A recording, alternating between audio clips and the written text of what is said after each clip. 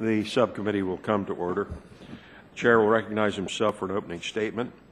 This subcommittee has played an integral role in advancing a permanent repeal of the Sustainable Growth Rate, the SGR, and implementing a sound replacement policy for Medicare reimbursement to physicians.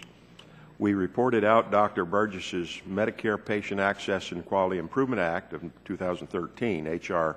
2810, by voice vote, and the full committee reported it out favorably by a vote of 51-0 last July.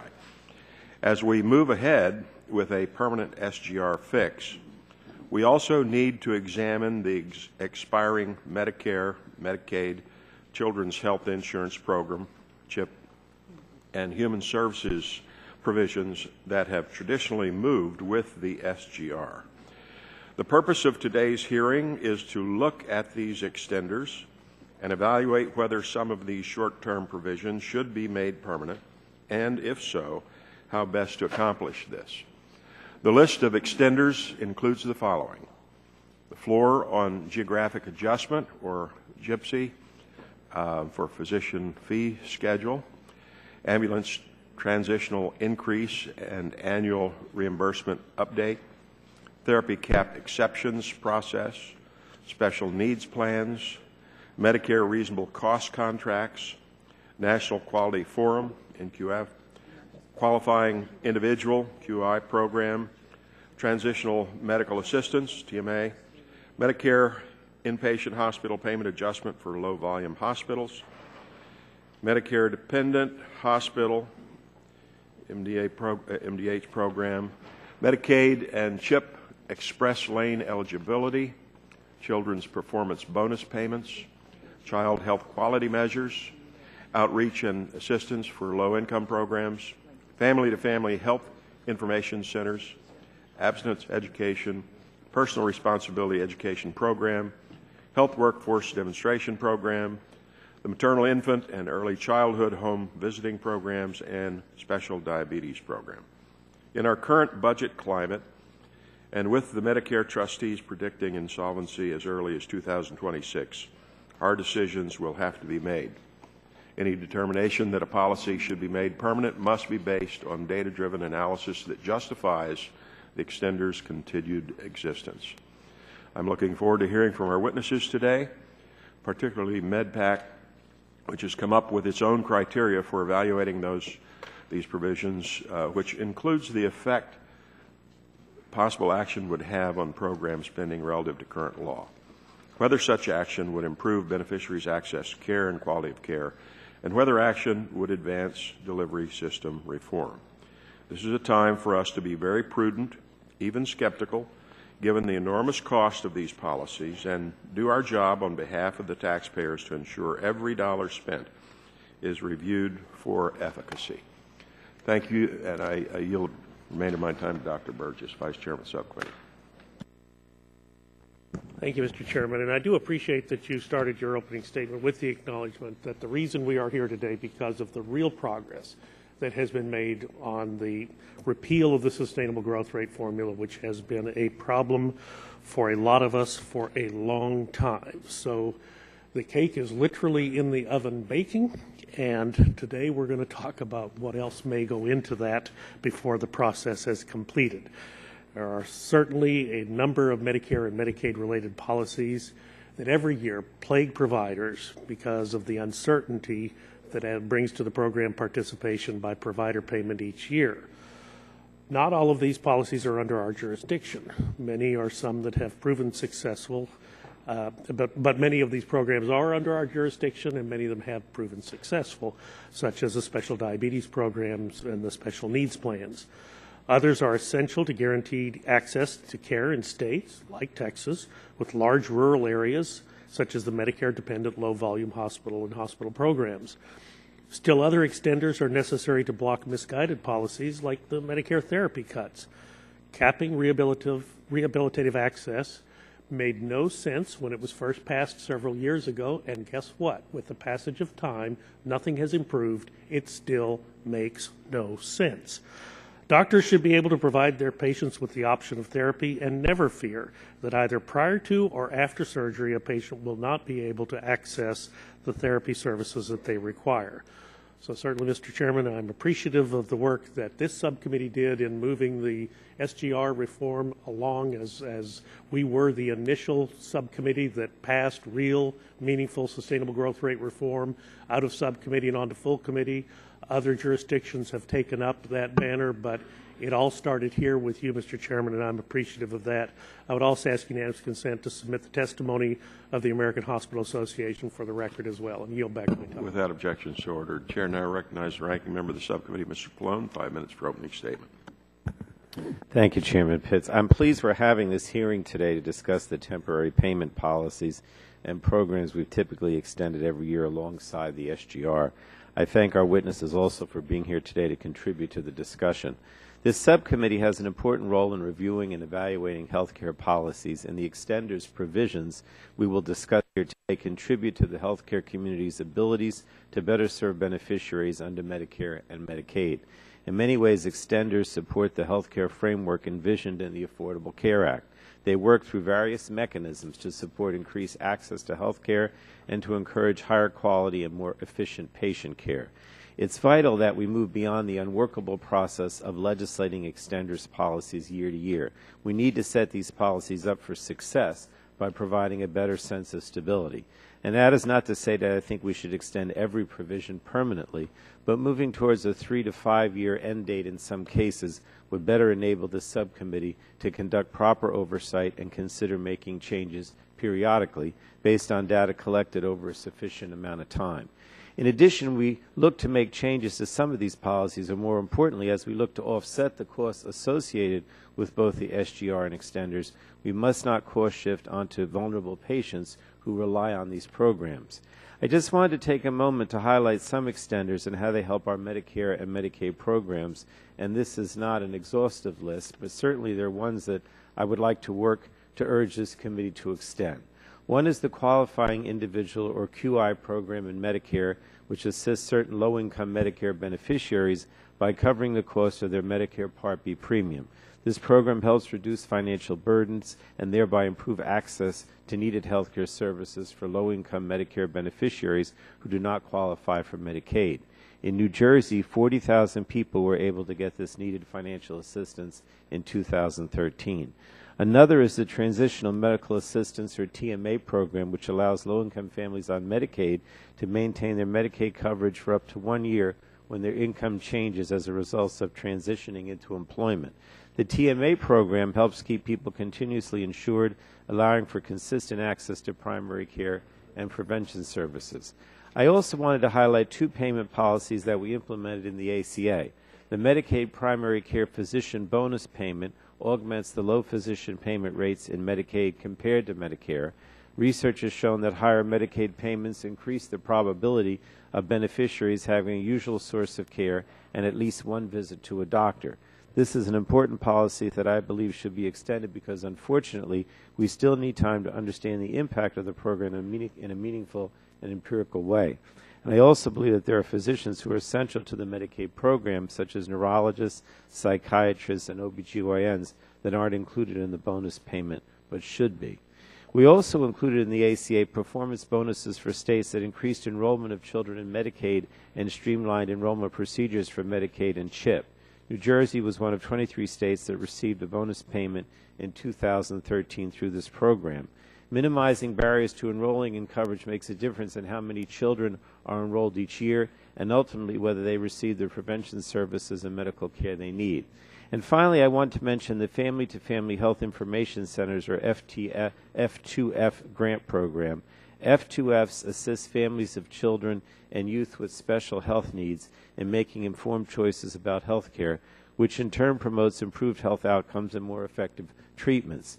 So F2Fs provide a unique service in that they're staffed by family members who have firsthand experience in navigating special needs health care services, and that's why I've sponsored a bill, H.R. 564, to extend F2F funding through 2016, and will continue to advocate for its inclusion in any SGR package.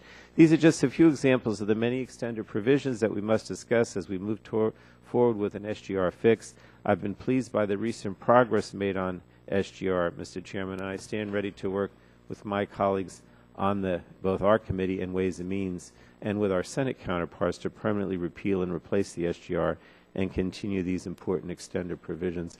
I don't know if Ms. Capps would like my last 30 seconds. All right. All right, then I yield back, Mr. Chairman. Chair, thanks, gentlemen. Our chair is not here, so the chair recognizes the ranking member of the full committee, Mr. Waxman, 5 minutes for an opening statement.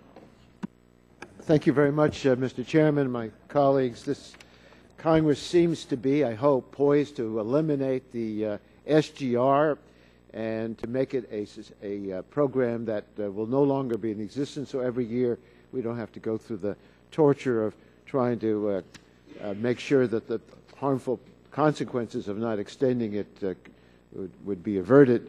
All three committees, 2 in the House, 1 in the Senate, have voted. Our committee voted unanimously on the SGR. I hope we can get it across the finish line. Let's get this job done.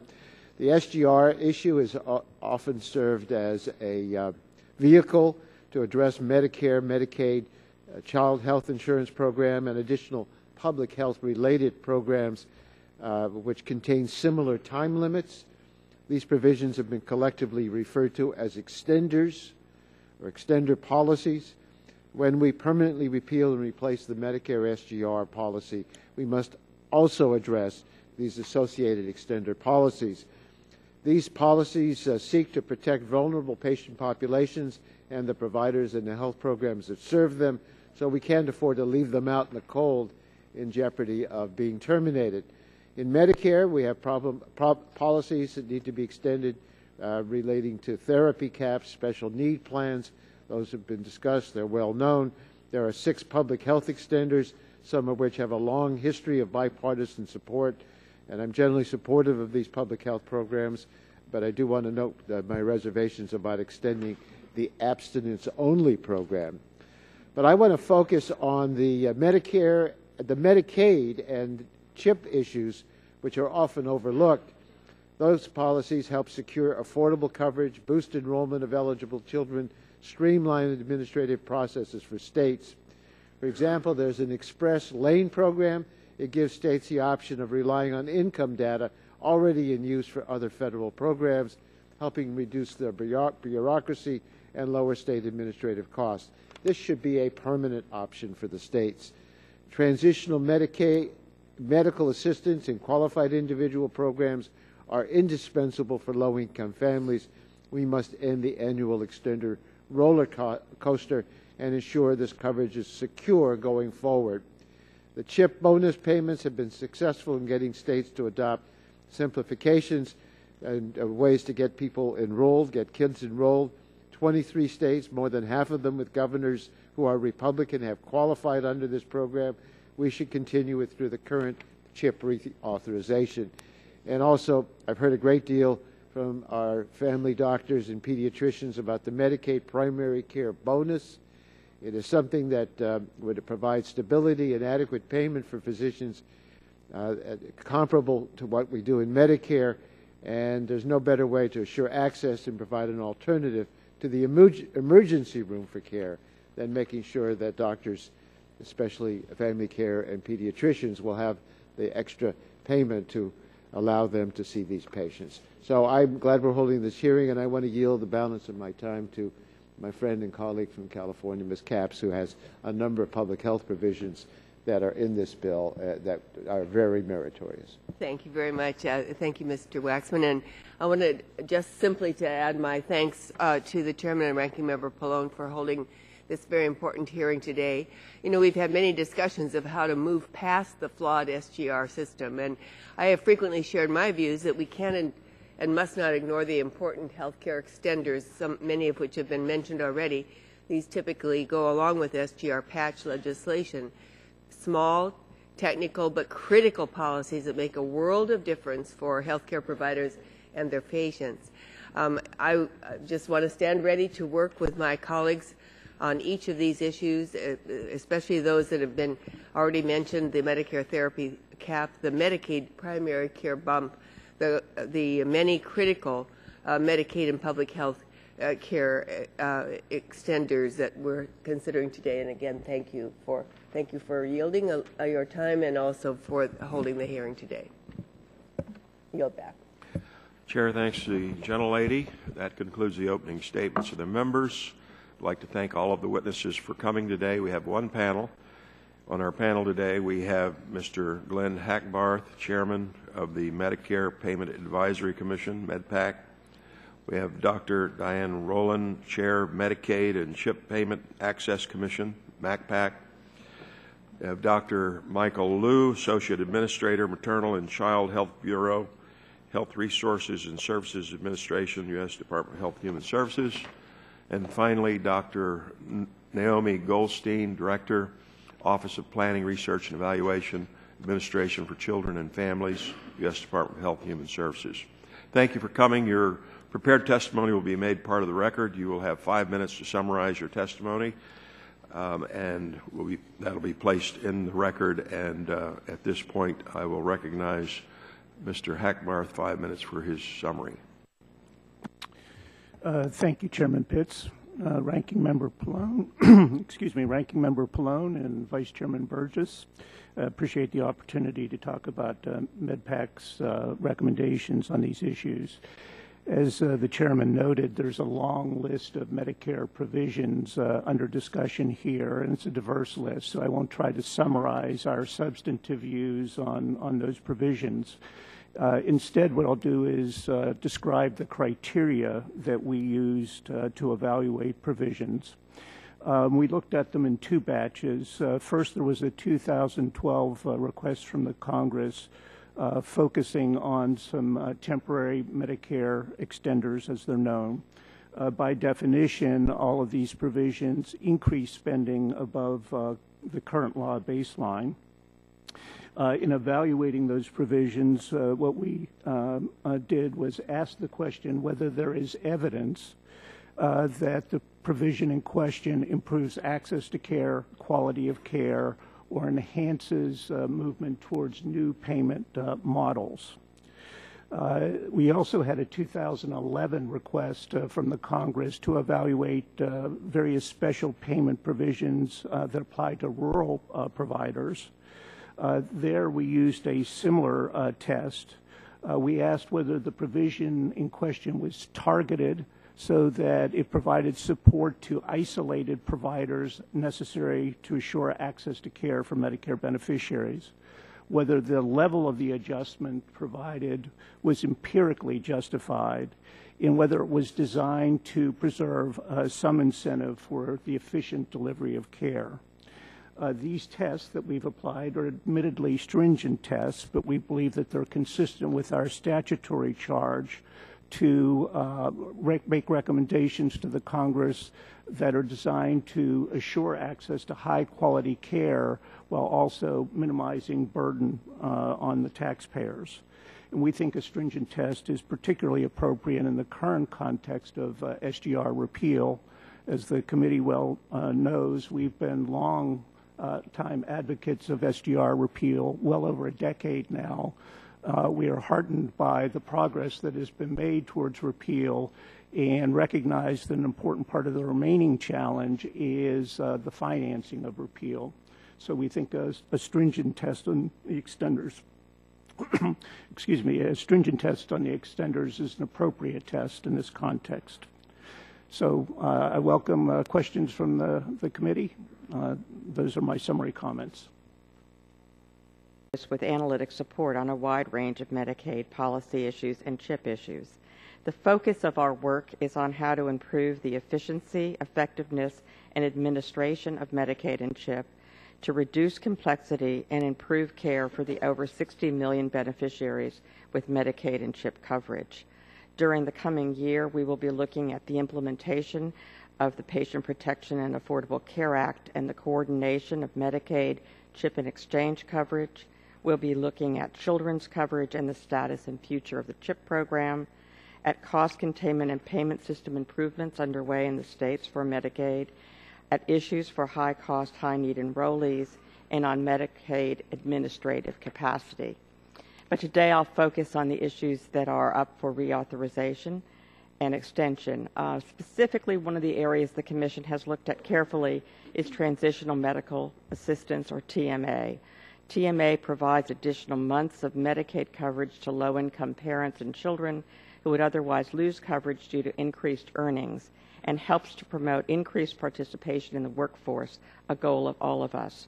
It was originally limited to 4 months and has since 1990 been raised to a 6 to 12-month period through the extenders we are discussing today. This provision applies to the lowest income Medicaid beneficiaries who qualify under the welfare level guidelines, and indeed helps to reduce churning between Medicaid, employer-based coverage, and uninsurance. This churn is disruptive for the plans that serve these patients, providers, and the government entities that process these changes, as well as for the beneficiaries themselves.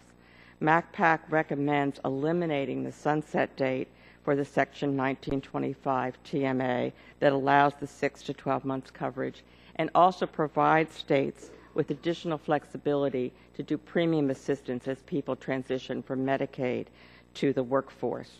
We also have recommended that when states expand Medicaid to the new adult groups under the Affordable Care Act, they be allowed to opt out of transitional medical assistance, because in that case there would be no gap between the end of their earning period and the coverage they would provide either through Medicaid under the new options or through subsidized exchange coverage.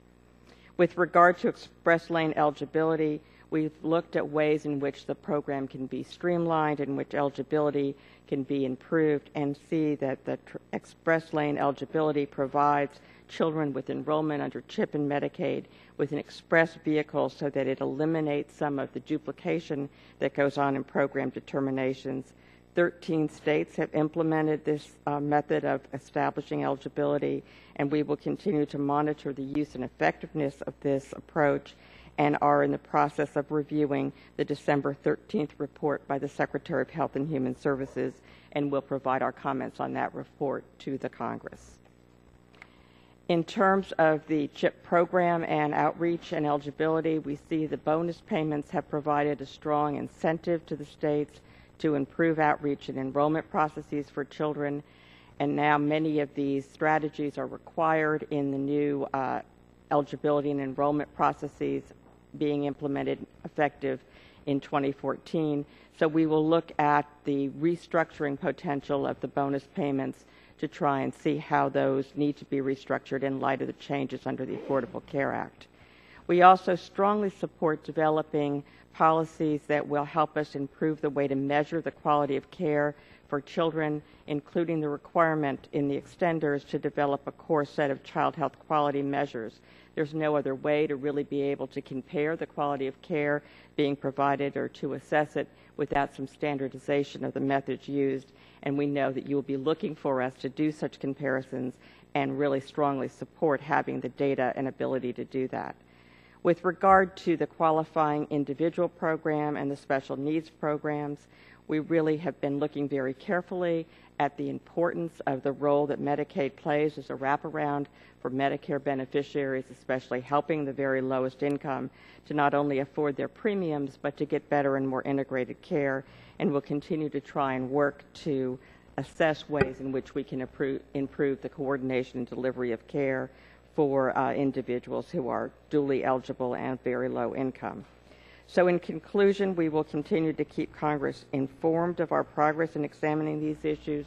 We look to try and find ways to reduce administrative burden and streamline the programs, as well as provide better care to the beneficiaries for a better investment of the dollars that this government puts into this care. Thank you very much for having us today, and we look forward to continuing to share our work with you in the future. Chair, thanks, gentlelady. Now recognize Dr. Liu, 5 minutes for a summary of his testimony. Thank you, Chairman Pitts, Ranking Member Pallone, and members of the committee. Thank you for the opportunity to testify today. HRSA focuses on improving access to health care services for people who are uninsured, isolated, or medically vulnerable. The agency collaborates with government at the federal, state, and local levels to improve health and achieve health equity through access to quality services and the skilled healthcare workforce. I'm pleased to provide an overview and updates on two of our programs, the Maternal, Infant, and Early Childhood Home Visiting Program, which I will just refer to as the Home Visiting Program, and the Family to Family Program. The Home Visiting Program, administered by HRSA in close collaboration with Administration for Children and Families, supports voluntary, evidence-based home visiting services during pregnancy and to parents with young children up to age 5. Providers in the community work with parents who voluntarily sign up to participate in the program to help them build additional skills to care for their children and family. Priority populations include low-income families, teen parents, family with a history of drug use or of child abuse and neglect, families with children with developmental delays or disabilities, and military families. The strength of the overall program lies in its evidence-based approach.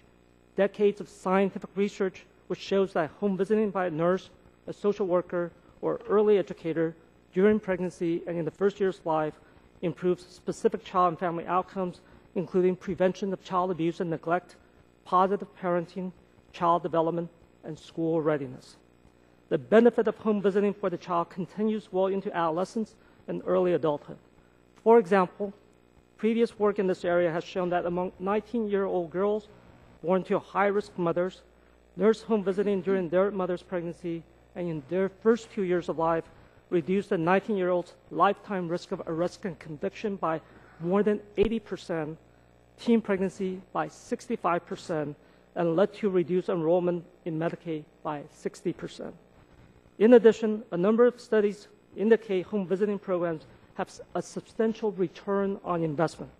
The most current one, funded by the Pew Charitable Trust, found that for every dollar invested in home visiting, $9.50 is returned to society.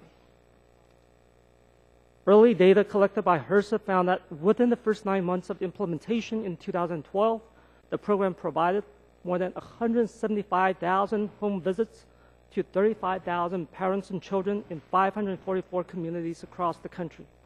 Preliminary data from 2013 indicate that more than 80,000 parents and children are receiving home visiting services, and the program is now available in 656 counties across the country, which is 20% of all the counties in the United States.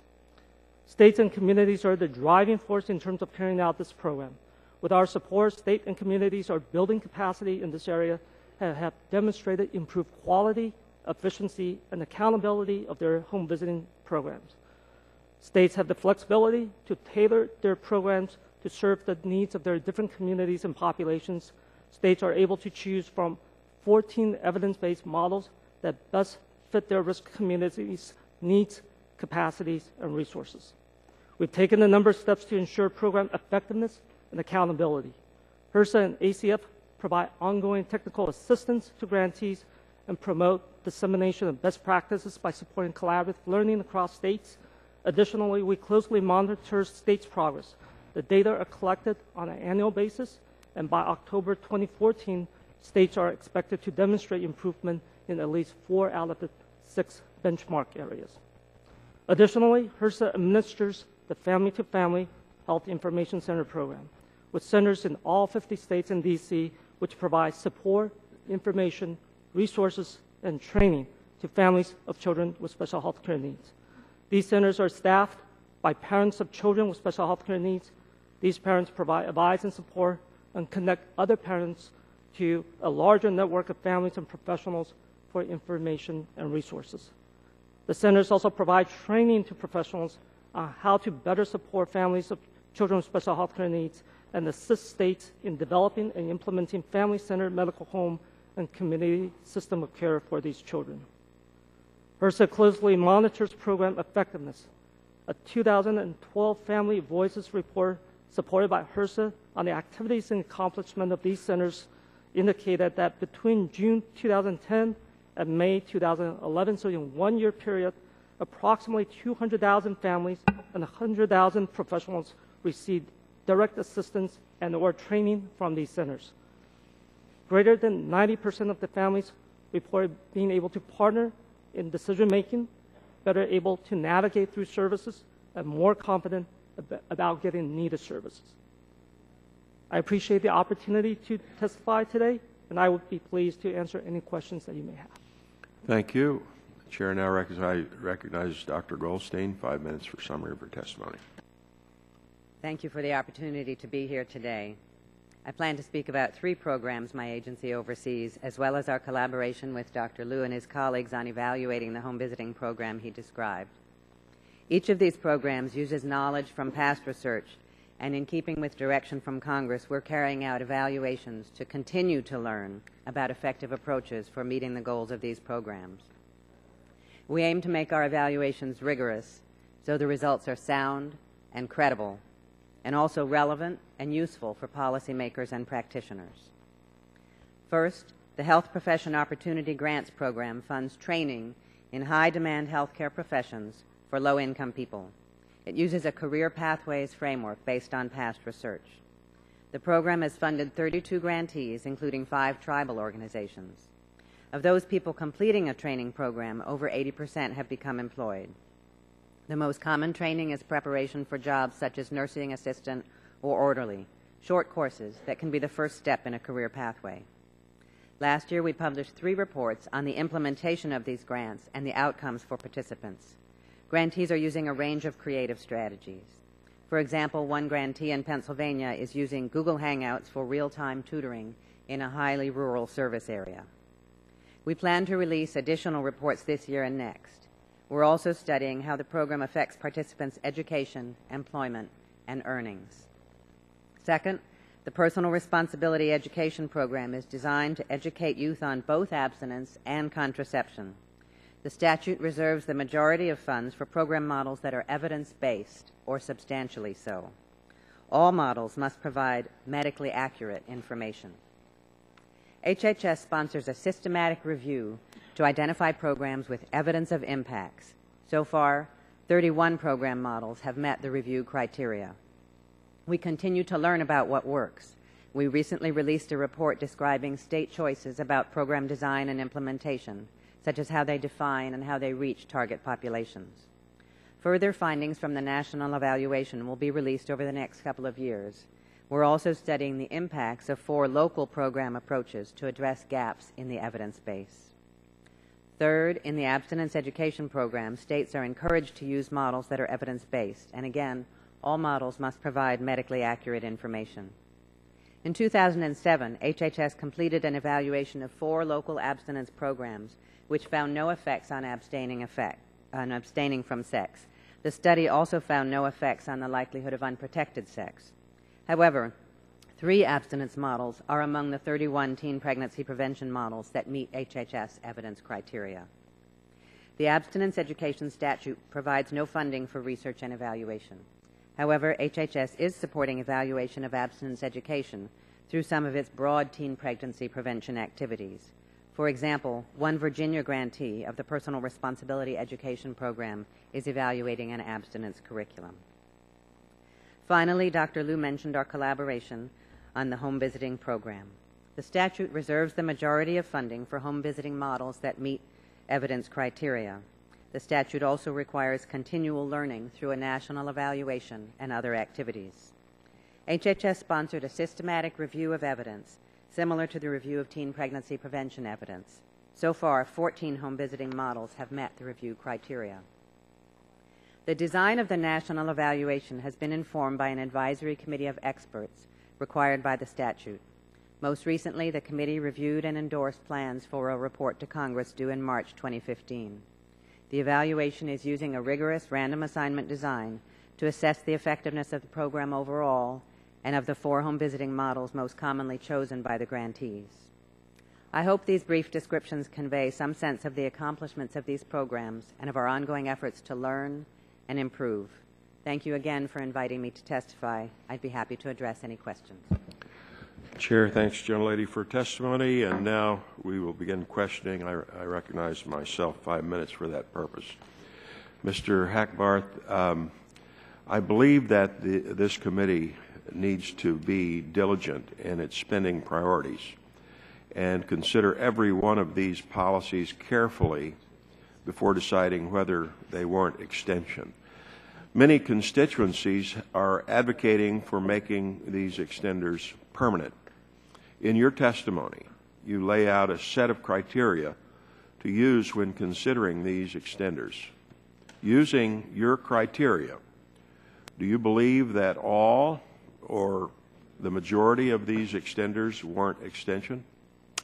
Certainly not all. I haven't done a count, so I'd be reluctant to say whether a majority or not, but we think many should not be extended. In your opinion, based on your criteria, do you have a couple of programs that Congress needs to look at with a very critical eye as we begin this review?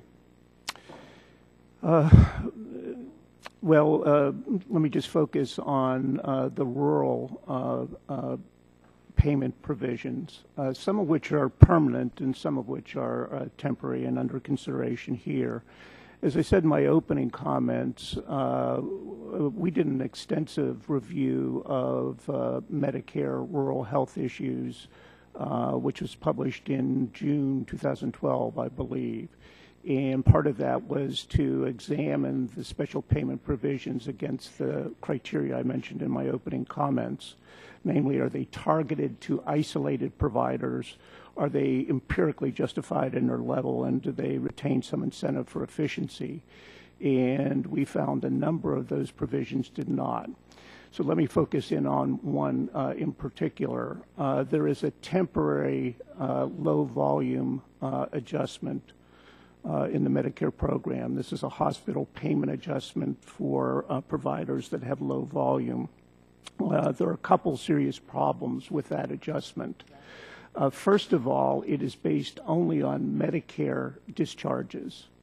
If the issue we're trying to address is small size and a lack of economy of scale, the appropriate index of that is total discharges, not Medicare discharges. In addition to that, it looks to us like the magnitude of the adjustment is too large. And then finally, it is not directed only at isolated providers. So hospitals that are in close proximity to, say, a critical access hospital can qualify for the low volume adjustment.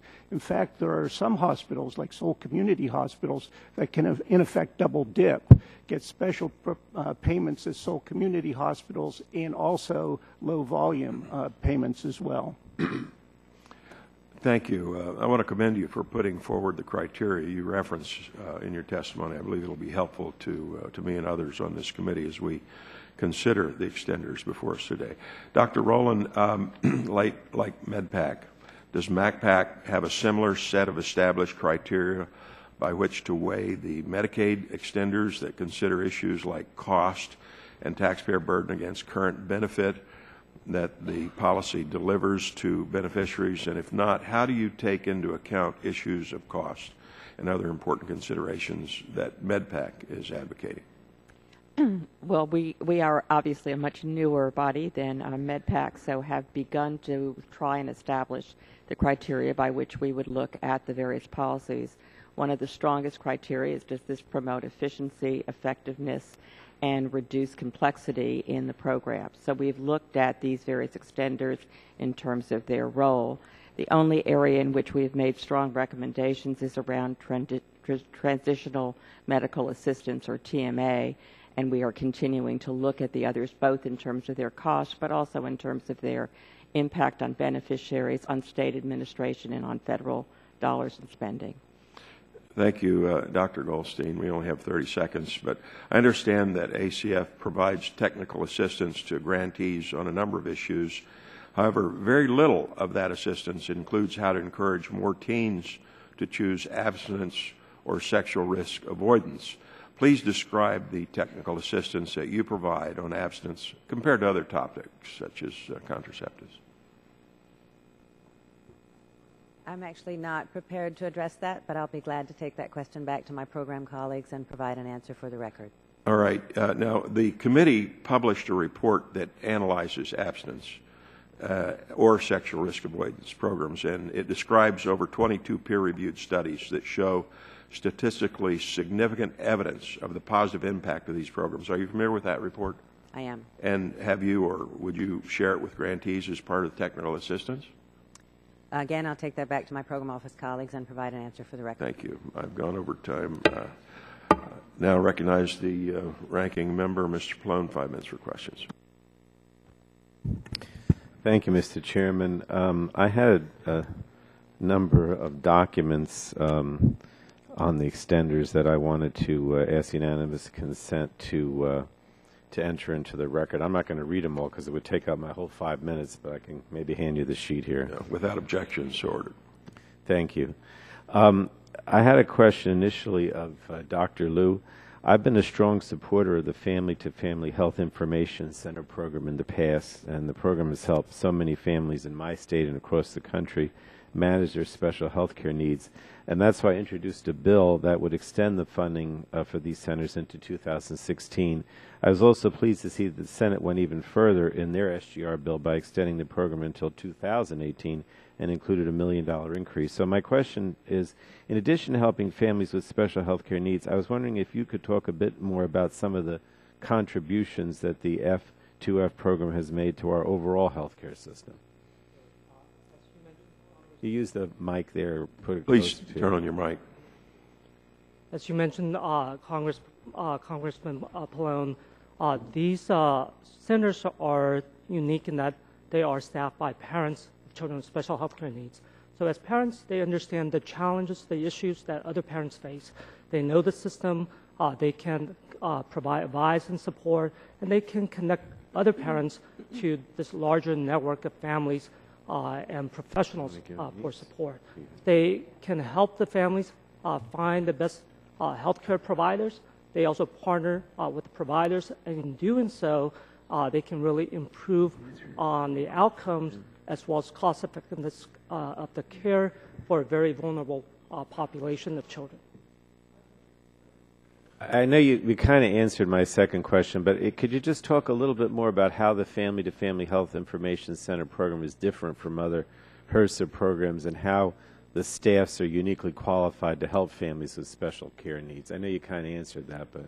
Yeah, that's right. And because it is unique in the sense that they are staffed by parents themselves, and in terms of the support, the information, the resources, the training that they can provide from their firsthand experience, I think that's irreplaceable. All right. Mr. Chairman, the work of these family-to-family centers has long been supported by members on both sides of the aisle, so I'm hopeful that the program can be continued when the committee addresses the extenders. I wanted to ask Ms. Rowland a question also about the CHIPRA bonus payments.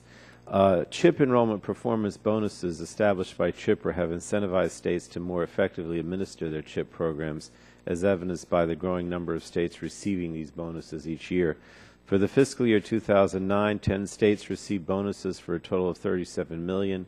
In fiscal year 2013, 23 states received bonuses for a total of $307 million. So I think it's important to continue to provide incentives to states to more effectively administer CHIP. In order to qualify for these bonus payments, states have to implement 5 of 8 enrollment best practices or simplifications. While the ACA has now required some of these best practices, states have not uniformly adopted all of them.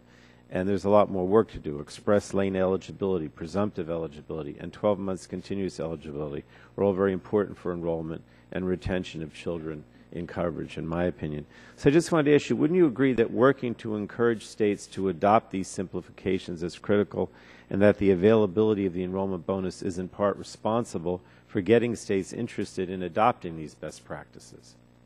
Well, I think we've learned a great deal about the quality of these best practices, and that's why some of them are now required. And I think to continue to look at ways to encourage states to do outreach and effective enrollment of the eligible but not enrolled children is an important way to reduce the uninsurance among children. So certainly being able to maybe look at some other incentives to provide in the bonus payments, that perhaps if a state chooses to eliminate its waiting period for CHIP, for example, that would be another thing that you might want to add on to qualifying for the bonus payments. But I think that really gives you the ability to give states a true incentive to go out and find many of these eligible but not enrolled children and we really just need to look at ways to structure those bonus payments so that we're trying and testing all of the ways to smooth and streamline enrollment.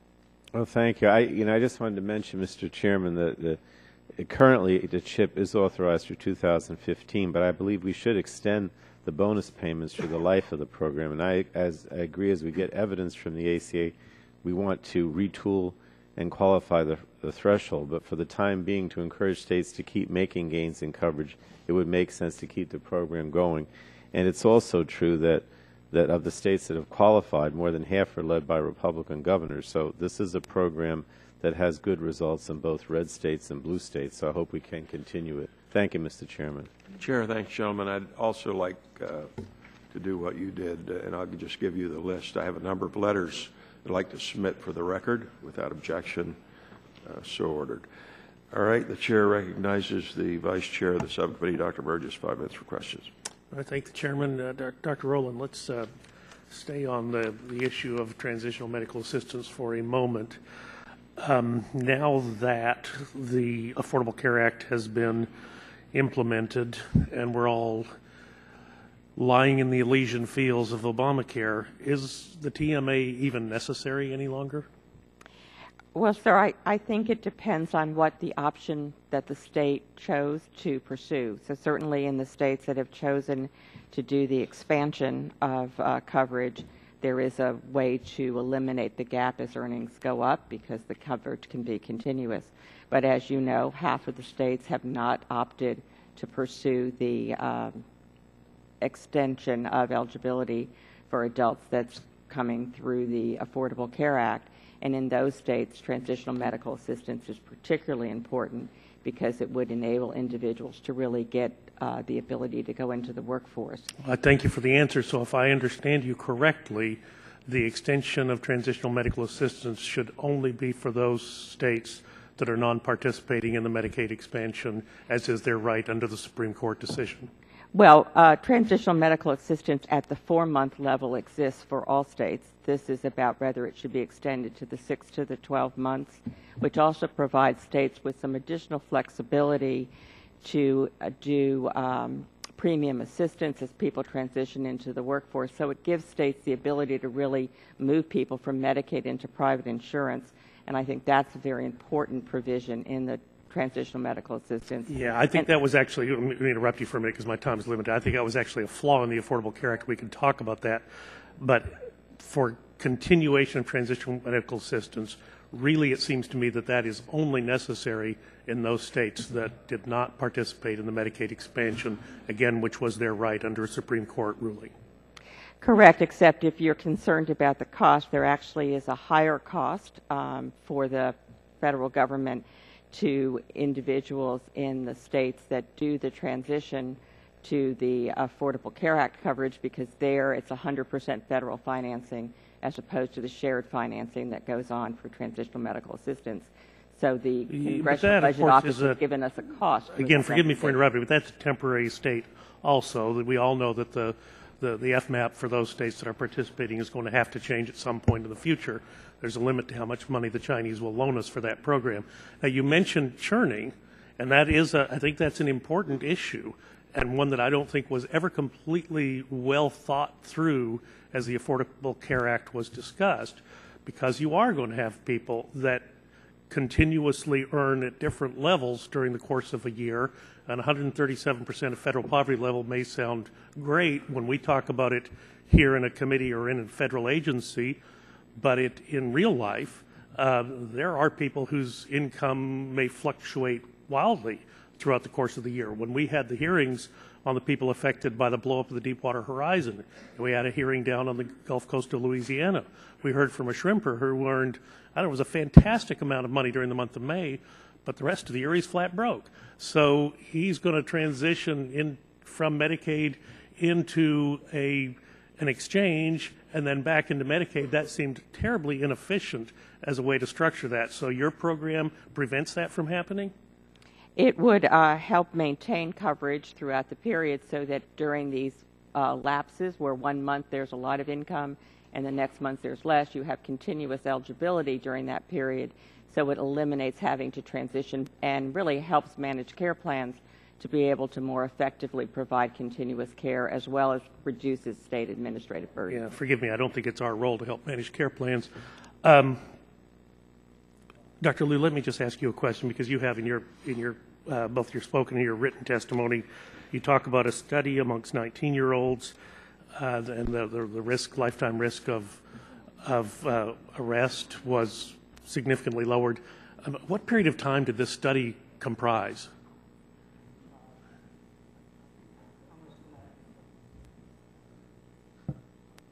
The study, I believe, was a longitudinal follow-up of these children and families over, I believe, over a 2-decade period. Well, correct. It would have to be 2 decades if you're dealing with a population of 19-year-olds who received home visits during their gestations with their mothers. But you cite a lifetime arrest risk as being diminished. I mean, most of us expect to live longer than 2 decades when we're born. So how actually have you compiled those figures? Are there any? Is there some way to project a lifetime risk of arrest or conviction at age 19? I can speak to that. The lifetime arrest record that Dr. Liu referred to is as long as their life had been so far. So it was through the age of 19. It was not a projection beyond that point. Very well. I thank you for clarifying that, Mr. Chairman. I'll yield back. Chair, thanks, gentlemen. Now recognize the ranking member of the full committee, Mr. Waxman, 5 minutes for questions. Thank you very much, Mr. Chairman. Dr. Rowland, I want to draw your attention to a provision that was enacted into law this past December that I fear will have serious consequences for access to care in Medicaid. We all agree that Medicaid should not pay for care that someone else is liable for, and the statute has protections to ensure that states can recoup when other parties are liable financially. But for pediatric and neonatal care, for more than 20 years, the law had required states to pay promptly and chase other sources of payments later. This is to ensure children, infants, and pregnant women could get access to care promptly with no delay. The law was changed in December to say that states must delay payments to those providers for up to 90 days while they chase other potential sources of payment. Congress would be outraged if anyone proposed delaying payments to Medicare physicians for 90 days for a service provided. I'm concerned this change in law will have a negative impact on providers' willingness to participate in Medicaid and will harm access to care for children and infants. Could you comment on this? Well, as you know, this committee has long been concerned about access to care for Medicaid beneficiaries and the willingness of physicians to participate in the program. One of the areas that MACPAC has been looking at is what are the barriers that prevent more primary care and specialists to participate in the program. And we learned from that payment delays and inability to get payments processed is one of the identifiable issues that doctors raise about why they are unwilling to participate in these programs. So I think one really needs to look at whether such a delay in payment would affect the access to care that is so important given Medicaid's substantial role today in paying for nearly 50% of all births in the country and a high share of the neonatal care. Yeah, so I think this is a critical area to look at. Yeah, it just seems logical. We should expect that that's going to happen if we're going to delay payments, just to delay payments for when we don't delay it anywhere else, and there's no reason to delay it. Mr. Hackbarth, last month this committee held a hearing where we heard from a number of stakeholders about how the changes to the Medicare Advantage program under the ACA were affecting patients. And if you listen to some of the testimony, you would think that Medicare Advantage was withering on the vine and that beneficiaries are no longer able to choose among private plans as they have before. I'd be interested to hear MedPAC's perspective on the current state of the Medicare Advantage programs. Are plans really in such dire straits? Well, enrollment in Medicare Advantage continues to grow. Last year it increased about 9%. Medicare beneficiaries continue to have a large choice of different options. The average per county is now 10, which is down slightly from the year before. Just this week, the CMS actuaries reported that in 2012, for the population newly aging into the Medicare program, over 50% of the new Medicare enrollees chose a Medicare Advantage plan, which I think is a potentially significant milestone. Well, let me ask you about the parity between an Advantage plan and Medicare fee-for-service. Can you tell us, did the Affordable Care Act set Medicare on a path to parity between FFS and Medicare Advantage, or do you believe that Congress should stick to the ACA reforms and continue moving forward, or is there any justification for repealing these reforms? We have long advocated, Mr. Waxman, going back more than a decade, that there be financial neutrality between Medicare Advantage and traditional Medicare. We continue to believe that that's the wise course. The Affordable Care Act moves in that direction, and we would encourage Congress to stick with that course. We expected that with the fiscal pressure resulting from the reduction in benchmarks, that in fact plans would respond in part by lowering their costs. And in fact, the bids have fallen concurrent with tightening of the benchmarks. So it's evolving pretty much as we expected, and we urge you to continue on this path. I know there was a recent recommendation for additional changes to Medicare Advantage payments from the Commission. This deals with how Medicare Advantage plans offered by employers to retirees are priced. Could you describe this recommendation and why you believe it's important? Well, we haven't quite yet made the recommendation. It is up for consideration at our meeting next week, where we will be voting on recommendations for our March report to Congress.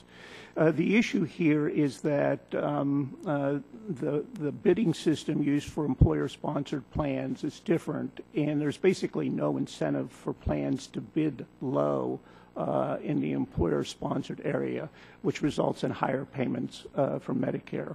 So we're looking at options for using market bids that come from the rest of the Medicare Advantage program to set payments for the employer-sponsored plans that would reduce Medicare outlay somewhat by using those market-based bids. Thank you. Thank you, Mr. Chairman. Chair, thanks, gentlemen. Now recognize the gentleman from Illinois, Mr. Shimkus, 5 minutes for questions. Thank you, Mr. Chairman, and welcome. It's a great hearing, and it's important to remember the extenders and, of course, tied with the SGR. So let me go. I've got a chart. It's the budget numbers for, I think, if we can do this right, 2012, just to keep this debate in perspective. And if you look at the budget is $3.54 trillion. Of that, Medicare is $251 billion. Medicaid is $251. Medicare is $466 billion. Those are 2012 numbers. So my first question is to Mr. Hackworth and Dr. Rowland. We don't move any of these extenders, and they lapse. What happens to the solvency debate of Medicare and Medicaid? How much does that improve the extended life of these programs, and how many days or months? Mr. Hackworth? Yeah, Mr. Shimkus, I don't have in my head what the total spending impact of all of the various temporary provisions is. I don't know if my colleagues have it here. If not, we could get you that number. Okay, but you understand where I'm headed to with this question, I'm sure. Dr. Rowland, do you, and I'm going to go back to you in a minute, but do you got a response to that? The only estimate that we have is that the Congressional Budget Office has estimated that making the transitional medical assistance provision permanent would save Medicaid spending dollars. But in the billions and the 100 billions are it's in the 1 to 5 billion over a 5-year okay, period. so the point being is this. These programs, and we can debate the relevancy, in our federal budget, mandatory spending was driving our national debt. these will really hardly affect the solvency debate on both Medicare and Medicaid. Is that, would you, Mr. Hackworth, would you agree with that? Yeah, they are not large relative to these numbers. Another potential reference point, though, is how do they compare to the cost of repealing SGR? In other words, how much do they add to the challenge of financing SGR repeal? That's a number where they look a lot more significant relative to the obviously, because proportional. Yeah. Dr. Rowland? Yeah, these are compared to total Medicaid spending. These are very small, Yes. but they still represent, obviously, spending that helps make. So the overall debate, which we try to raise all the time, and I've been talking about since 1992, if we don't get a handle on our mandatory spending programs, they will end up consuming the small blue portion, which is our discretionary budget. We'll continue to have these budget fights. We'll continue to try to squeeze because the red areas are going to continue to grow unless substantial, significant reforms occur, which is, and since I've been here since 96, I started talking about this in 92, we are unwilling to make those tough choices, to have a Medicare program that there's for future generation and to have a Medicaid program. And I fear for the future. That's just the macro debate. I'm glad we're having this debate, but it gives me the opportunity to put real numbers on the board because real numbers matter for our children and our children's children. And as Dr. Burgess says, who's subsidizing our debt, also foreign countries. Let me go then to, I represent about a third of the state of Illinois. It's a pretty big area, 33 counties. I would hope in these evaluations that we understand distances, the importance of rural healthcare providers and 30 to 45 miles and what's that cutoff. So in essence, the Medicare dependent hospitals and the low volume hospitals, I understand these reforms, but there's the importance of this debate for rural America is there's nowhere else to go. They're it. And if they don't have the volumes, as you mentioned, to justify their existence, we need to figure out how to make sure that those doors stay open. Yeah. We emphatically agree, Mr. Shimkus, that we need to preserve access for Medicare beneficiaries that live in areas that are not sparsely populated. Our point, though, is that what we need to do is make sure we target our assistance to those isolated providers. And if we target it well, we can actually provide more assistance, more effective assistance, than if we spread our available dollars loosely over a larger number of providers, many of whom are not necessary to assure quality care. And if, Mr. Chairman, if I could just make this final statement, it's not a question, but Dr. Hathberg, you're the only one who raised its ground ambulance extenders, and I think you raised the point, and I think so as we look at that, there has to be a time frame by which we get real data and reevaluate that data before we just cut that off. So with that, thank you, Mr. Chairman. I yield back. Chair, thanks, gentlemen. Now recognize the ranking member emeritus of the full committee, Mr. Dingell, for 5 minutes for questions.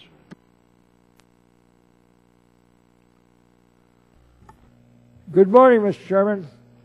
Thank you for your courtesy and for holding this hearing today. It's very important. And I want to thank our panel members for being here. I'm not going to be asking questions today because I want to make a few observations about the urgent need to get SGR reform over the finish line.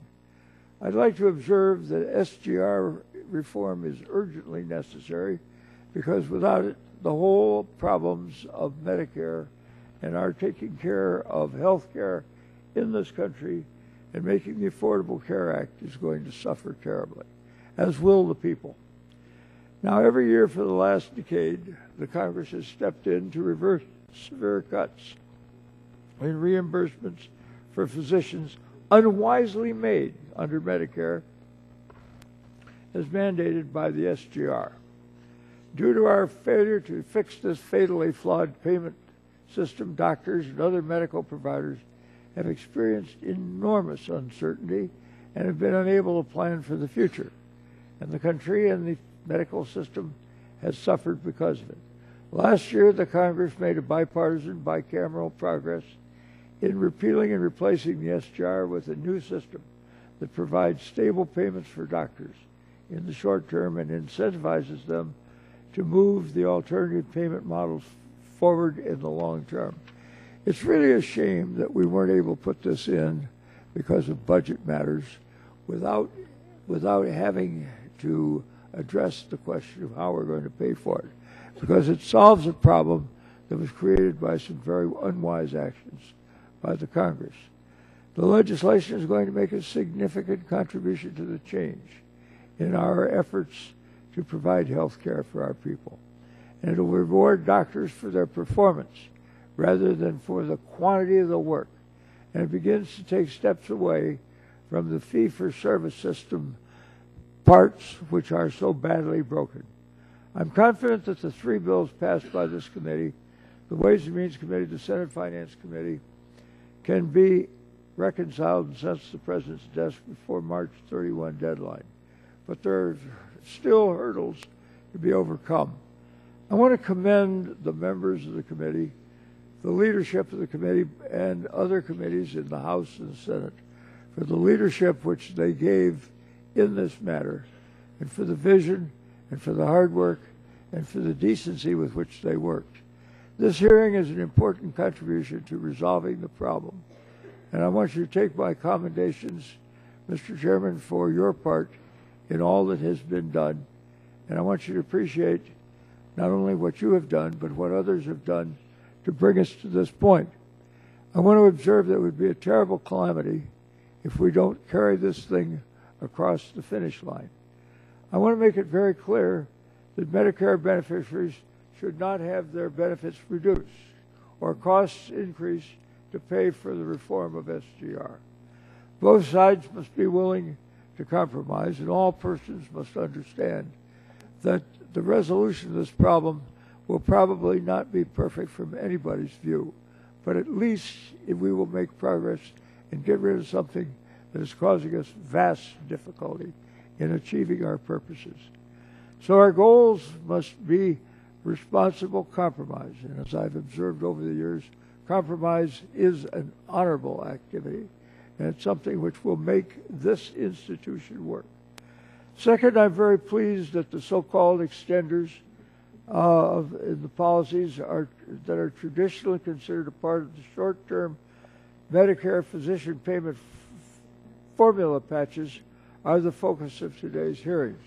You've been very perceptive in doing that, Mr. Chairman, and I thank you. I'm also pleased that the Senate Finance Committee included many of these critical extenders in their permanent SGR bill. Many of the extenders provide critical benefits to Americans across the country, especially Medicare and Medicaid beneficiaries, people who have great need of these things. We must not forget about these critical programs as Congress moves forward with SGR reform.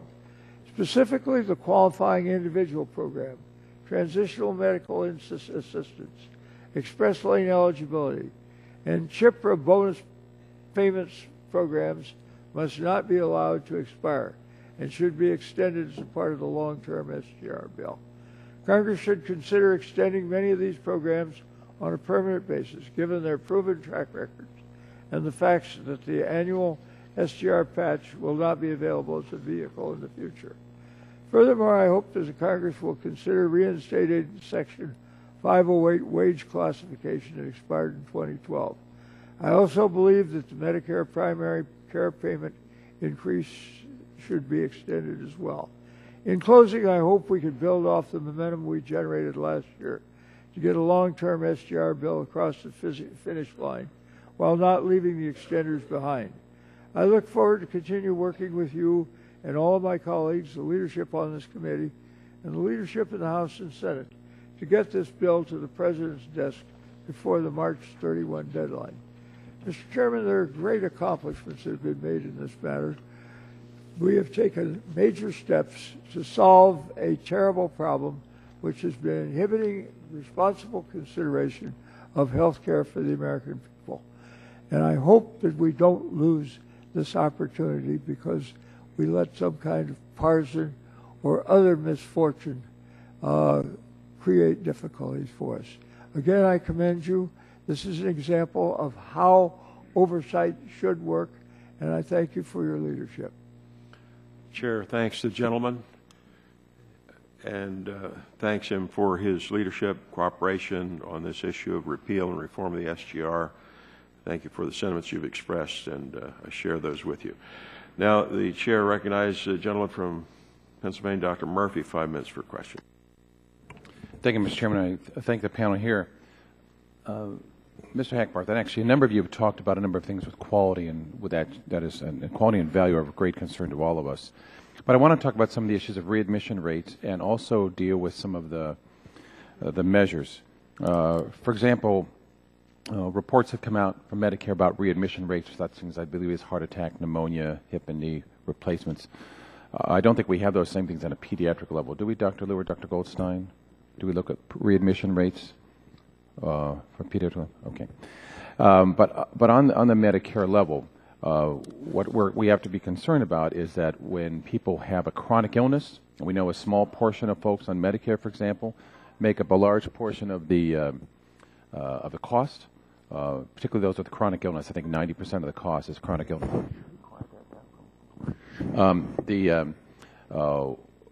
And when you have a lot of chronic illness, you also have a 50% higher rate of depression. And you have untreated depression and chronic illness, you double the cost. So along those lines, let me say MedPAC has recommended new criteria for payment to rural hospitals. Now, under MedPAC's criteria recommendations, should a facility with fewer than 100 beds and approximately 60% of discharge on Medicare qualify for Medicare-dependent hospital payments program? Mr. Murphy, we think that the Medicare-dependent hospital program suffers from some of the issues that I referred to earlier. For example, it is not targeted at isolated hospitals. And so a Medicare-dependent hospital can receive these higher payments, these subsidies, if you will, even when it's in close proximity to, say, a critical access hospital. But I think some of those are in danger of being changed. One of my concerns with Medicare is how it does not pay for coordinated care. For example, Southwest Regional Medical Center in Greene County, Pennsylvania, used its Medicare-dependent hospital funding to provide case management services for patients upon discharge. So if you were to eliminate those payments, could it not lead to readmissions of patients who had trouble following their discharge orders? Well, we absolutely share your concern about better care for complicated patients, many of whom have multiple. I just want to make sure there's funding to help. Well, but we don't think that this sort of program is the best way to attack that problem. We think that mechanisms like accountable care organizations, where an organization assumes responsibility for a full range of conditions.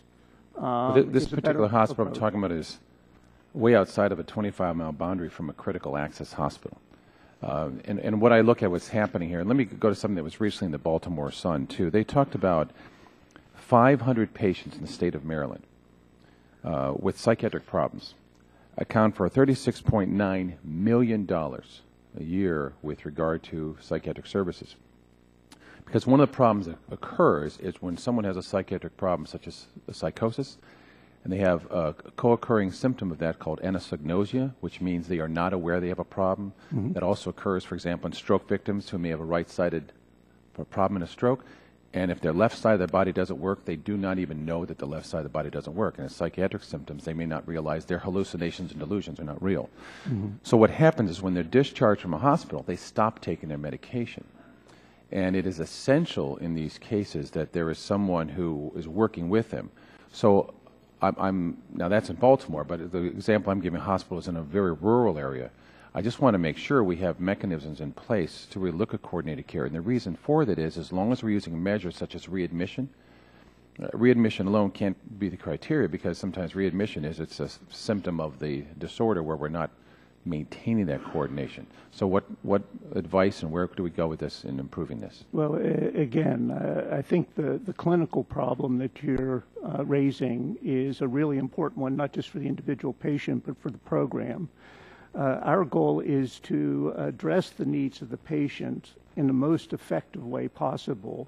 We don't think that poorly targeted subsidies, some of the money from which might be used for good purposes, is the best way to deal with a systemic problem such as you've identified. So if we have a finite amount of money to spend, which we do, we need to be very careful. So one thing that's been done recently in post-discharge care is to create a code where clinicians will be paid for coordinating care post-discharge. That's a much more targeted response to the clinical problem as opposed to paying more for Medicare-dependent hospitals. Well, let's continue to work on that together. Thank you, Mr. Chairman. Chair, thanks the gentleman. Now recognize the gentlelady from California, Ms. Capps, 5 minutes for questions. Thank you, Mr. Chairman. And thank you, witnesses, for your testimony today. Drs. Liu and Goldstein, the Affordable Care Act established several new programs that you described in your testimonies: the Personal Responsibility Education Program, or PREP, and also the Maternal Infant Early Childhood Home Visiting Program, as well as the Health Workforce Demonstration Project for Low-Income Individuals. I'm interested in all of these.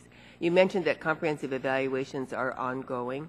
From your testimonies, even as we await results of these comprehensive evaluations, early indications seem to me that these programs have been successful, are successful, and importantly, they're grounded in sound evidence.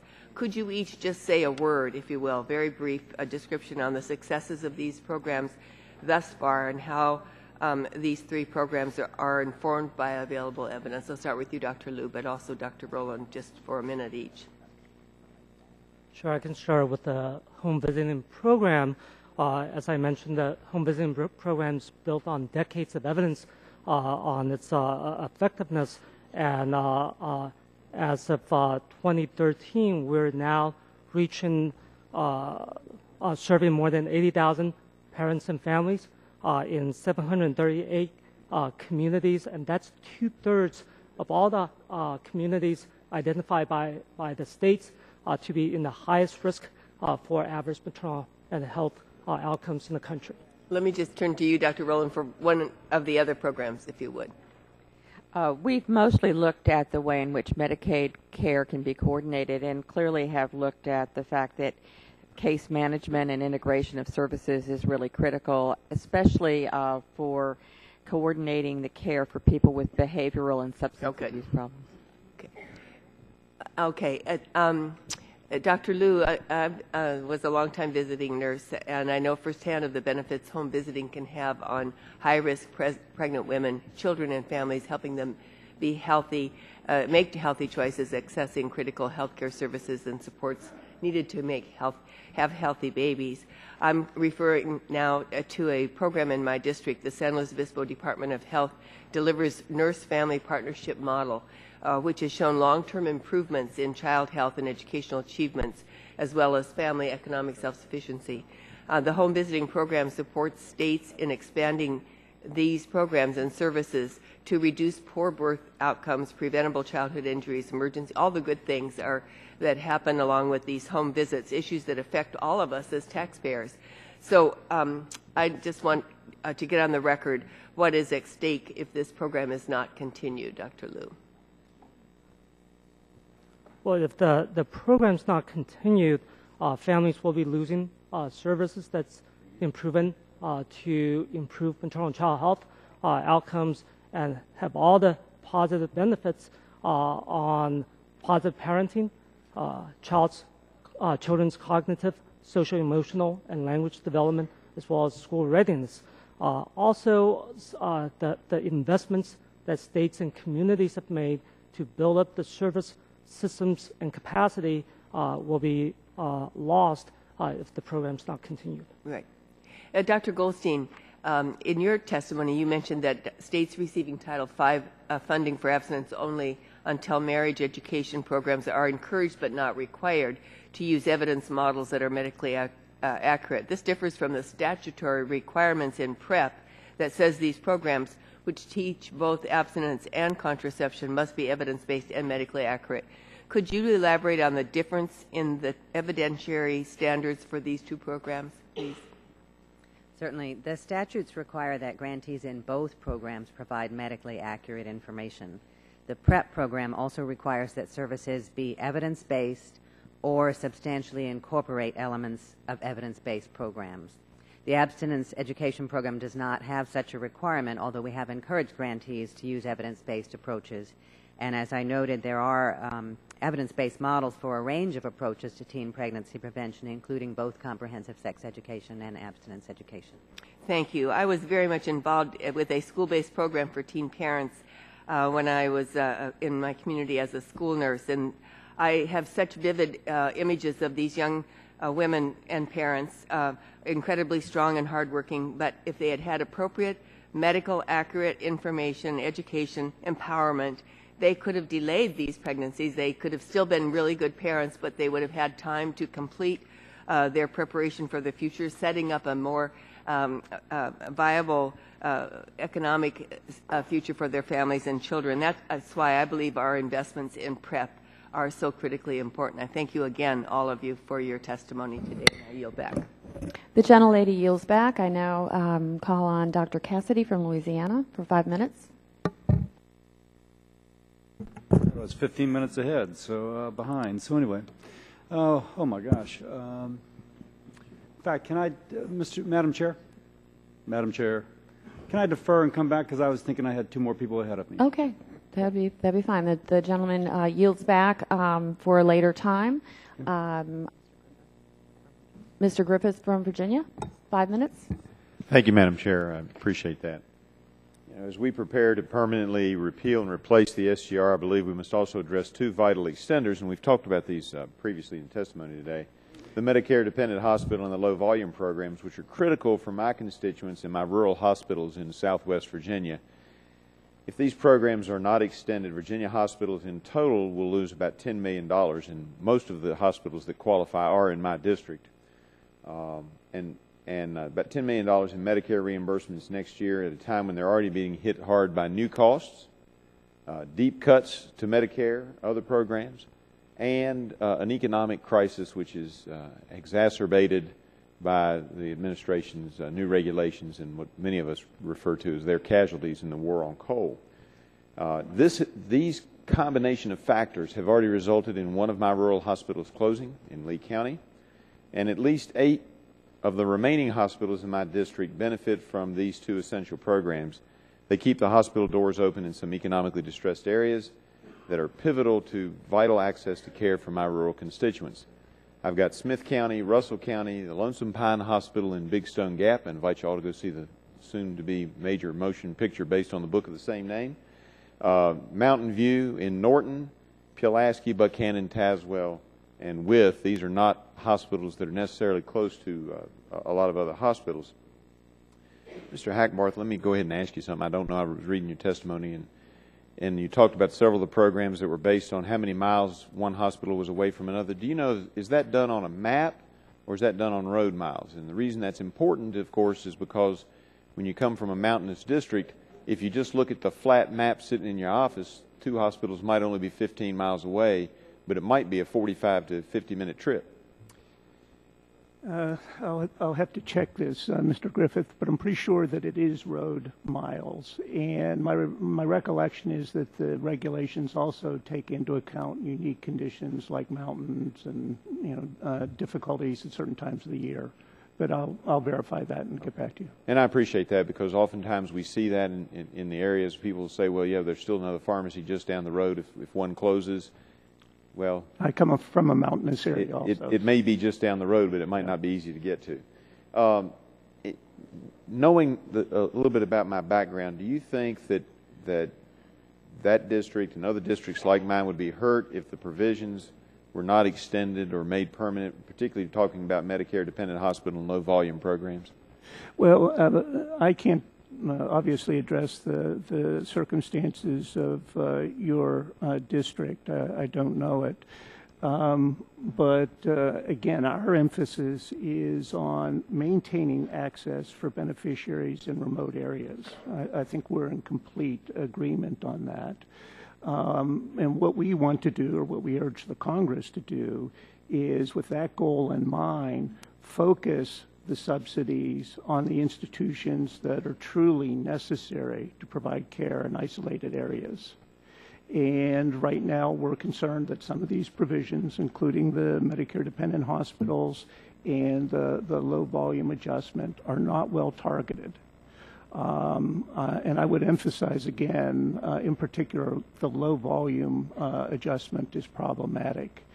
Because even if you accept the premise, which we do, that there are economies of scale in the hospital business, and small institutions may have, therefore, difficulty keeping their costs down. The right measure of that is not just Medicare discharges, it's their total discharges.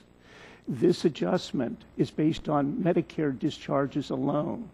So a hospital that has relatively few Medicare discharges can get a big adjustment, where as a smaller institution that has more of an economic problem doesn't get the adjustment because it is a different mix of public and Medicare discharges. That's not fair, in addition to not being and that may very well negatively impact my hospitals, because we have a disproportionate number of, based on the rest of the country, we have a lot of older folks that live in our communities. We've had some counties that have depopulated of mostly the younger folks. And so there is a disproportionate number of senior citizens in a number of the counties that are also rural and underserved. So I look forward to working with you on these formulas. My concern, as you might imagine, is that as we negotiate this, I don't want to lose any more hospitals. We're hoping that we can replace the one that is gone. But the parent company of 2 of the 8 that I mentioned has announced today that they're looking for new ways to do things in the future, and may even be seeking out a strategic partner, because they're having some difficulties dealing with the new environment we're in, with the new laws passed in health care, with the economic situation in Southwest Virginia and East Tennessee, and with lots of other things that are putting pressure on the hospitals. And so anything that we can do as we find a better formula, that's great. I just don't want to see us taking away one of the items that is helping these hospitals survive in these small communities. Well, if I could make a suggestion, the low volume adjustment that we're discussing here today is a temporary provision. There is a permanent low volume adjustment that already exists, and we believe it's structured in a way that's much better targeted, and so that's the foundation to build on for the committee. I thank you, and I yield back. The gentleman's time has expired. The chair now recognizes Mr. Green from Texas. Thank you, Madam Chair, and I appreciate our panel being here. In fact, I know I've met and worked with Dr. Hackberth and Dr. Rowland on the Commonwealth retreat that you do every year, and I'd encourage my colleagues to consider that. It's in the end of February. Now, I have to admit, it's not the south of Florida this year, but it is in Houston, Texas. And but you will hear it's bicameral, bipartisan, and by committee, because we typically in our committee don't deal with Ways and Means or Ed and Workforce, but you'll have different members, and we can really come and problem solve at an informal setting. So the Affordable Care Act takes a number of important steps in broaden access to health care, especially for people who are working and unable to receive employer-sponsored insurance or afford individual market plans. While the number of uninsured Americans are already decreased, some challenge will remain. And I want to follow up on my colleague, Dr. Burgess, talking about the transitional medical assistance churn. That churn is due to a small change in income. An individual will be switched from being eligible for Medicaid to being eligible for now subsidized coverage in exchanges. Switching back and forth between insurance coverage can mean a change in benefits, participating providers and pharmacies, and out-of-pocket expenses, not to mention the administrative paperwork for the state or an insurance company or a doctor's office. One of the programs to help reduce churning is the transitional medical assistance. And Ms. Rowland, I understand that MACPAC has recommended Congress make TMA permanent, in part because of this churn factor. Can you elaborate? And I know I'm following up, and I want to address some of Congressman Burgess's issues. But is that the reason, because the recommendation from MACPAC? Well, we have tried to look at how to make transitions between coverage smoother and more streamlined, and one of the ways clearly is to help the lowest income Medicaid beneficiaries who qualify through the 1931 provisions, which are the old welfare-related categories, be able to maintain coverage. And we've looked at the time period, and the 6 to 12-month period really does provide for continuous coverage that allows them to go into the workplace and back and forth. And the income volatility of individuals at that very low income end of the income spectrum is very important to take into account to try and keep care continuous so that people don't have to end treatment and so that the states don't have to continually re-administer the benefits. Just raise administration costs plus the cost of the patient. And Dr. Burgess talked about that in states, for example, that Texas didn't expand their Medicaid and also does not have a state exchange. The TMA is really important in those states to make sure it happens. But even in states that have their own state exchange or use the Medicaid expansion, could use transitional assistance.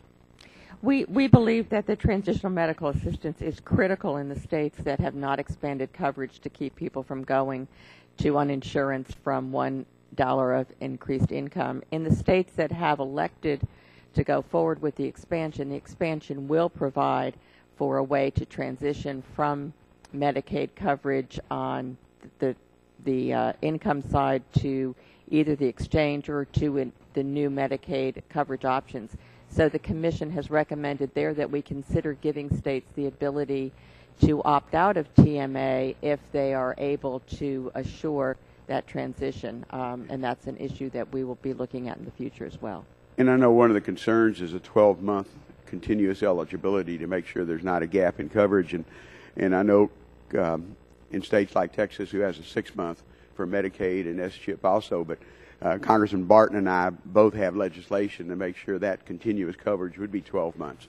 Because if you have people that are low wealth, they're not going to come in every 6 months, and particularly if they're ill, they will have that lapse in coverage, and they'll show up at one of my emergency rooms and cost much more than having that continuous coverage.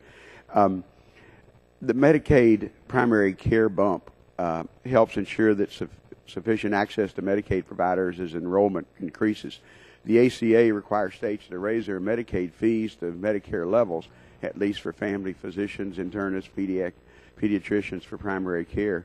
Can you comment on the impact that lack of this parity between Medicare and Medicaid provider rates on physician participation? I know particularly because, for example, in Texas, TRICARE pays the lowest, Medicaid pays a little more, and then Medicare pays more. Of course, private sector pays more. But to have that Medicaid and Medicare would help us actually have more physicians accept more Medicaid patients, I think.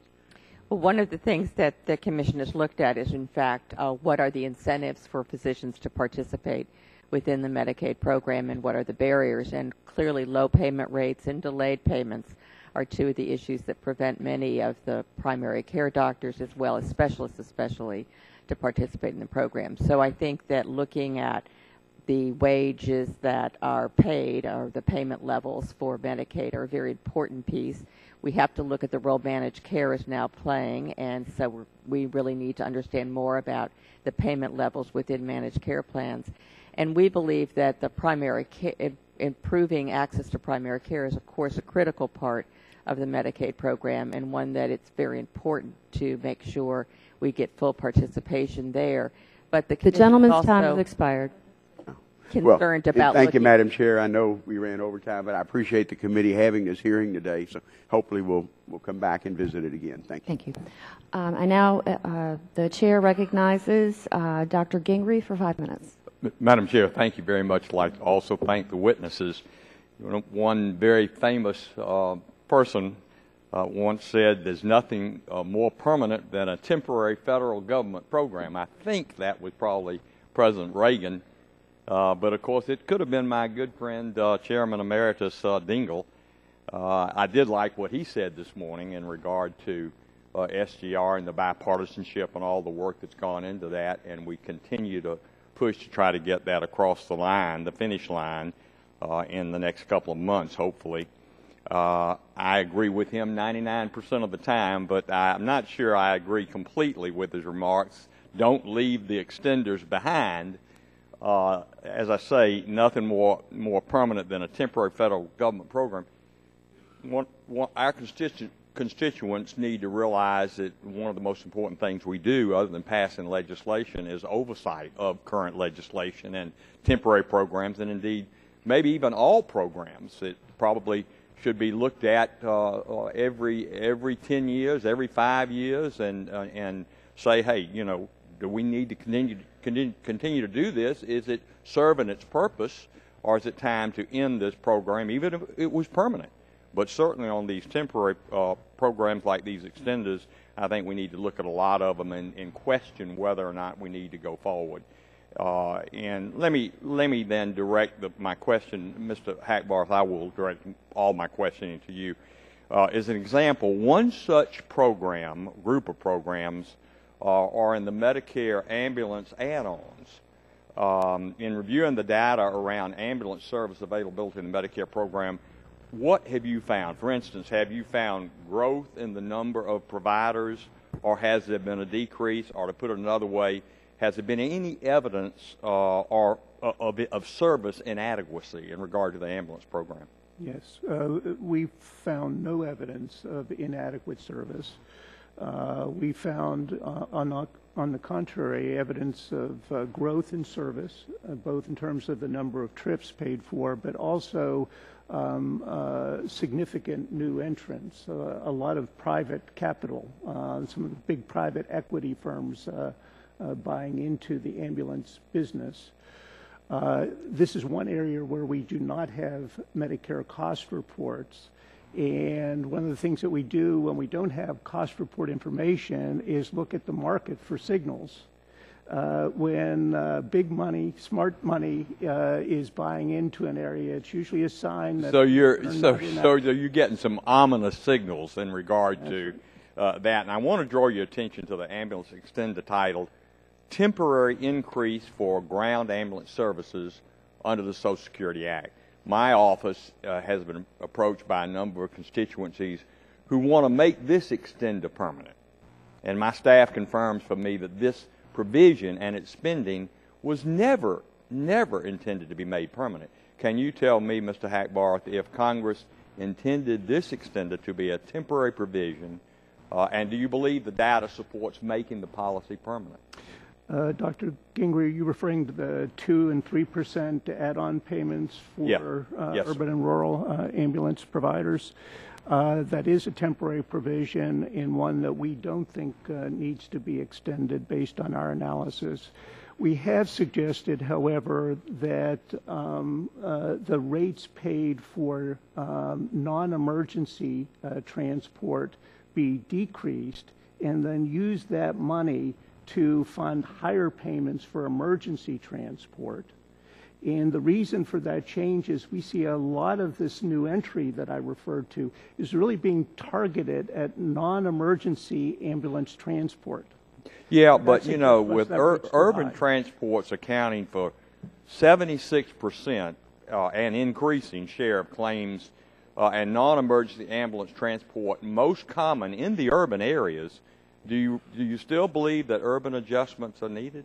No, we do not, but we do recommend that there be this recalibration of the rates for emergency and non-emergency rates. Mr. Hackbarth and all the panelists, thank you. I want to yield the remaining 22 seconds to my colleague from Tennessee, Ms. Blackburn.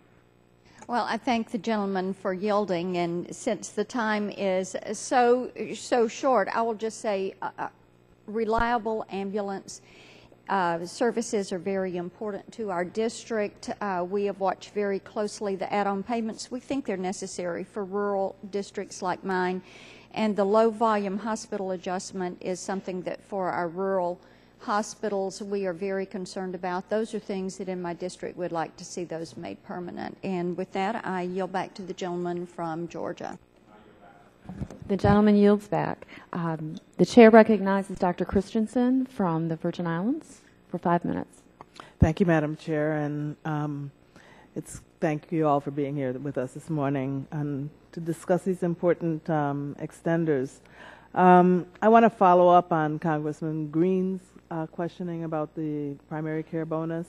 The ACA boosted payment for primary care services for 2 years so that it would equal the Medicare payment rates, and I think that's an important step, and I believe it's something that's worth continuing into the future.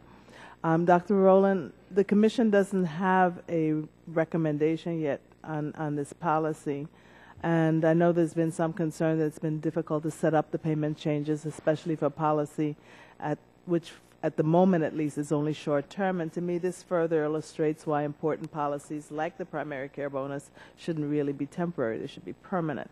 Could you comment on how the short term nature of some policies can cause a disincentive for action?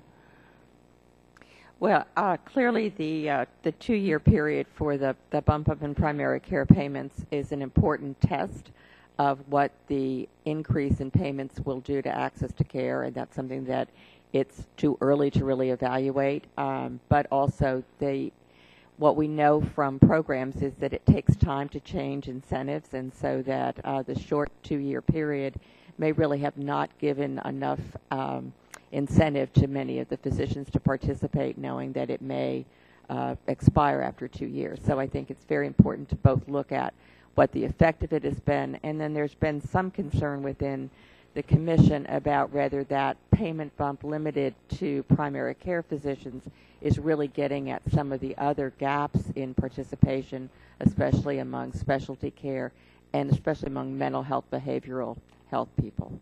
Yeah, I would share that concern. And, you know, as you said, it's early to really evaluate what impact those bonuses have had on access to care.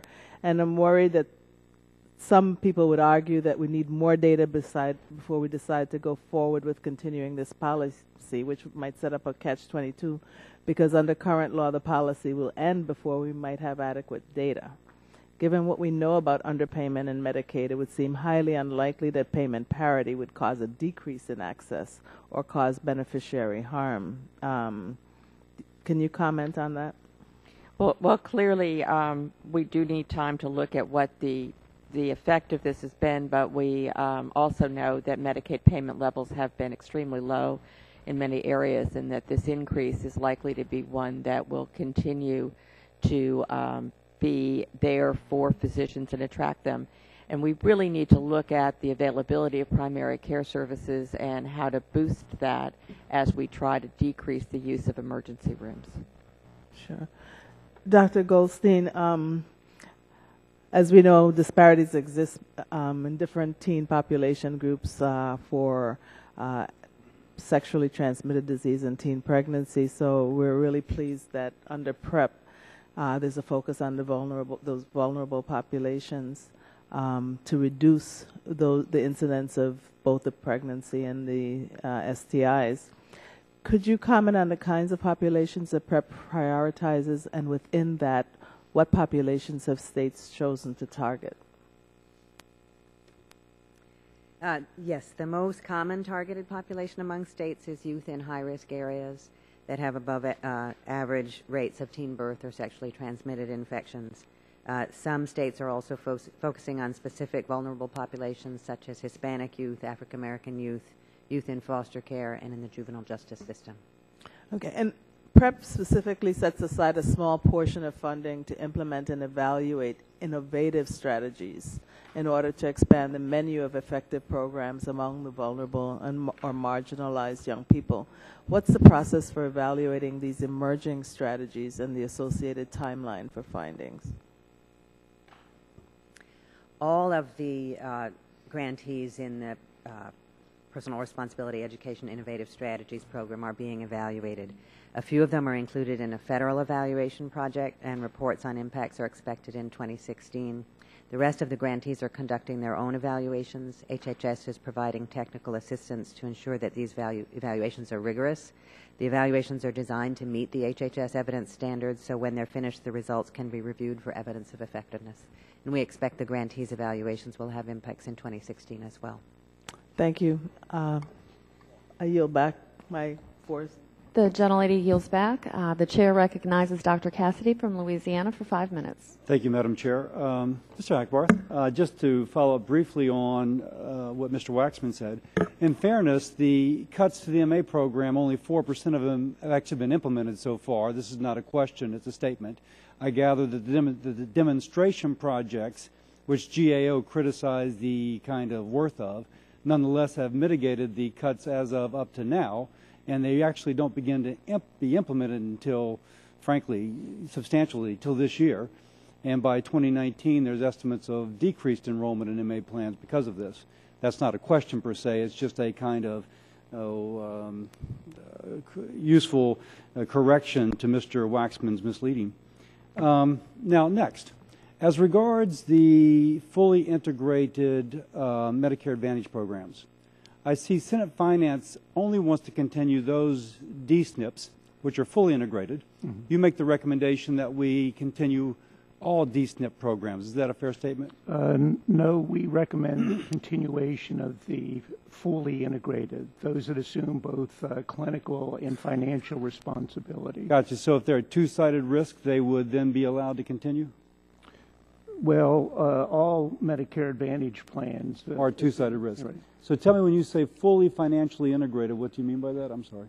Well, that they assume under a global payment responsibility for providing all of the covered services. But that would be, from what we just said, that would be all of those plans, correct?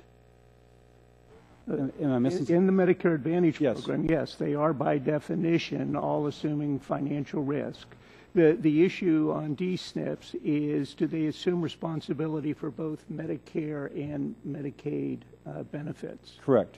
And what we see is evidence that organizations that assume responsibility for both types of benefits actually can improve care and reduce costs. If those two are separate and there isn't that integrated responsibility. I see. So when you say integration, you mean between Medicaid and Medicare, Exactly. the dual eligible population. Exactly. Gotcha. That makes sense to me. I agree with that, and I think that's a positive policy.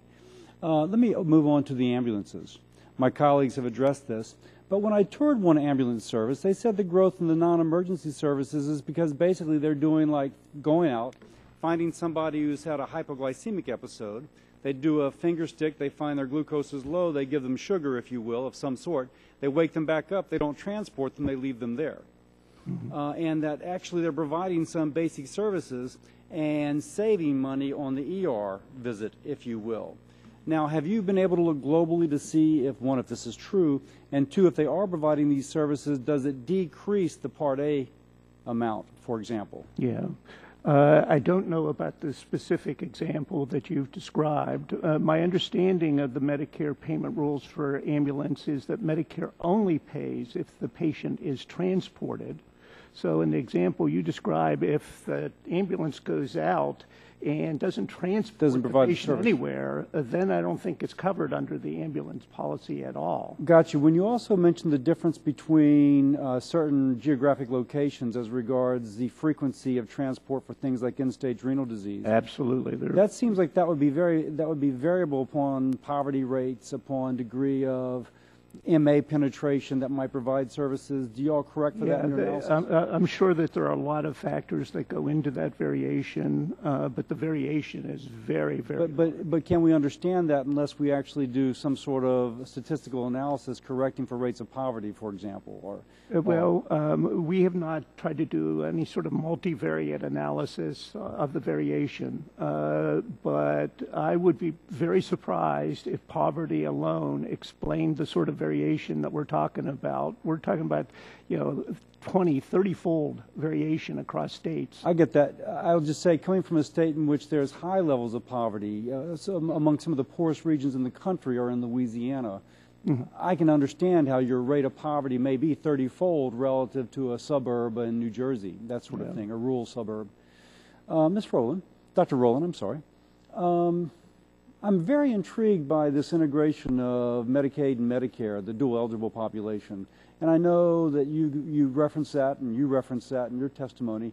Can you give any preliminary results as to whether aggregating, or what are the preliminary results in terms of aggregating payment in terms of increasing coordination of care? Well, clearly there are efforts at the state level to try and integrate Medicaid services with the Medicare services. We also have the financial demonstrations that are now out in the field, but there's no results back from them. In fact, most of them are just in the process of being launched. What we have been looking at is how do you provide for better coordination of care, and as Mr. Hackbarth has noted, that there are some evidence that when a plan integrates both of the services, that they're more able to maintain them. We're particularly concerned about how to merge the behavioral health aspects together with the medical care in plans, and have been looking not so much just at the dual eligible population, but at Medicaid's responsibility for people with disabilities, which include many individuals who need that merger of both sets of services. If you have preliminary data on that, I'd love it if you'd share that with us. We will share it with you whenever we have it. I yield back. Thank you. The gentleman yields back. The chair recognizes Mr. Matheson from Utah for 5 minutes. Thank you, Madam Chair, and thanks for holding this hearing. I think we all, pretty much everyone in this room, wants to have a permanent fix to the SGR issue, and our committee's passed out a bill last year, and we've had Ways and Means and Senate Finance look at this as well and move legislation, and I think we all desire that outcome of fixing this problem with SGR, but it's really important we're having this hearing because we got to figure out how we're going to handle a lot of these extenders that have always been associated with these temporary one-time fixes, 12-month advances, 6-month advances, SGR. We've had all these extenders, and what are we going to do if we don't have that regular process on SGR anymore? How are we going to handle these? So I applaud this committee for holding the hearing today. I've heard from so many providers and patient groups about their concerns about specific programs in a world where the SGR issue has been permanently fixed. And I want to say that I'm actually going to keep my comments pretty brief, and I don't even have any questions for you. I just want to raise a couple of quick issues, and I'll yield back after that. I do think that there are a number of these extenders that have been traditionally attached, as I said, to the SGR patch, and we ought to talk about how important they are and what we do to fix them. Critical programs like the Special Diabetes Program, which is widespread bipartisan support to provide funding for diabetes research, or the Maternal, Infant, and Early Childhood Home Visiting Program, which we've heard about earlier in this hearing. It helps provide and coordinate resources to expectant new parents, improves newborn health, and works to increase economic self-sufficiency. And so I think those are just a couple examples of many of these programs in our discussion today, which work to save money, to provide. They remove potential cuts to providers. They're going to maintain better access for beneficiaries, and they provide really important services to certain at-risk populations. So I'm glad we're going through regular order. Mr. Chairman, again, I applaud you for holding this hearing. I appreciate our panel coming here today, and I look forward to continuing to work on these extenders, and I'll yield back my time. Chair, thanks to the gentleman, and with unanimous consent, would like to enter into the record a statement by the Rural Hospital Coalition. Without objection, so ordered. Chair now recognizes the gentlelady from North Carolina, Ms. Elmers, for 5 minutes for questions. Thank you, Mr. Chairman, and thank you to our panel today on this very important issue regarding SGR. Dr. Hackbarth, I have a question in relation to some of the situations with the 2014 CMS changes that are coming with the physician fee schedule. June 2013, MedPAC reported to Congress, and quote, if the same service can be safely provided in a different setting, a prudent purchaser should not pay more for that service in one setting than in another. And then it goes on to discuss some of the payment variations. But in the 2014 CMS Medicare fee schedule, it seems to be doing the exact opposite. Can you expand on that and explain the thinking behind that? Mrs. Elmers, is there a particular example in the CMS proposed rule that you're... I'm particularly concerned with oncology services, but certainly any of the outpatient services that can be provided in a hospital or outside of, in an outpatient setting or ambulatory care, the difference. Yeah, so you correctly stated what our principle is, which is that we shouldn't pay higher rates for hospitals if the same service can be safely provided in lower cost settings. And we are in the process of making recommendations to the Congress to move Medicare policy in that direction. We made a recommendation about evaluation and management services a couple years ago. At this upcoming meeting next week, we're looking at an additional batch of services, many cardiology services, for example. CMS doesn't always agree with our perspective on issues, and this is an example where I think there have been some differences of opinion.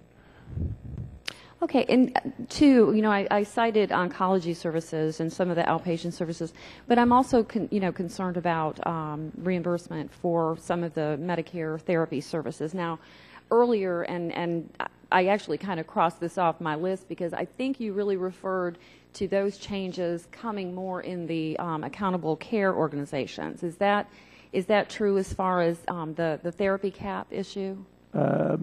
So what we've recommended on outpatient therapy, we don't believe that there should be hard caps imposed on therapy services. That said, we do think that after some point, additional services should be subject to review before they occur, which is an approach very similar to what private insurers typically use on outpatient therapy. Okay. And just lastly, and this is really more of a comment and a question for you as well. I continue to be concerned about the physician reimbursement in relation to Part B payments through hospitals or Part A payments through hospitals with the upcoming CMS changes. I'm afraid that with the trend that's moving forward, that this is going to affect the viability of Medicare to our seniors. And I just want to get your reassurance, if you can commit to continue to work with my office on making sure that MedPAC, that we work in conjunction to make sure that reimbursement is adequate. To do that. Thank you, sir, and I yield back the remainder of my time. Chair, thanks, gentlelady. Now recognize the gentlelady from Florida, Ms. Castor, 5 minutes for questions. Well, thank you, Mr. Chairman. I'd like to thank you as well for organizing this hearing today, and I'd like to thank all of our witnesses for your service and attention to the health and well-being of American families and to our ability to provide health services in the most efficient manner. I think most people understand that children have a better chance of success in life if they are healthy and they have consistent access to a pediatrician and the doctor's office and those important checkups. And health services provided under Medicaid have simply been fundamental to ensure that millions of America's children do get those vision tests, the wellness checkups, immunizations in a consistent fashion, whether they are growing up healthy or they have certain special needs. I want to make sure everyone is aware that in the Congress we have a very active Children's Health Care Caucus. I co-chair the Children's Health Care Caucus with my Republican colleague, Representative Reichert of Washington, and with the help of the Children's Hospital Association, First Focus, the American Academy of Pediatricians, and others. Over the past 2 years, we've had educational sessions on Medicaid for members and for professional staffers here on Capitol Hill, and I wanted to extend the invitation to all of my colleagues and to everyone in attendance today to attend those sessions. We get into a lot of the detail that we're discussing here today. A number of members have brought up the issue of access to Medicaid. We know that over time there's been a real problem with enough providers to serve the population. And one good thing the Congress did a couple of years ago was to bump up the Medicaid reimbursement to doctors. Implementation didn't go as quickly as we wanted it to for primary care providers. Fortunately, HHS finally finished that, and we were able to include pediatricians and pediatric specialists, which I think is very important to children's health care. But Dr. Rowland, can you tell us the status of implementation across board now that HHS has that complete? Have states been able to implement it? Well, we think that most states have been moving forward with implementing it. The Commission is in the process of obviously looking at what can be learned from the state experiences, and we'll be going out to re-interview some of the states that we talked to earlier about how implementation has been proceeding. Unfortunately, as data is always delayed beyond where we would like it to be, there isn't any specific data yet on what the impact has been on changes in terms of participation of physicians in the program. The one issue that the Commission, however, has discussed and raised is whether that provision needs to also be broadened to other providers who help provide those primary care services and do not fall within the definition in the statute, and especially to look at some of the specialists that are so important, especially to some of the children.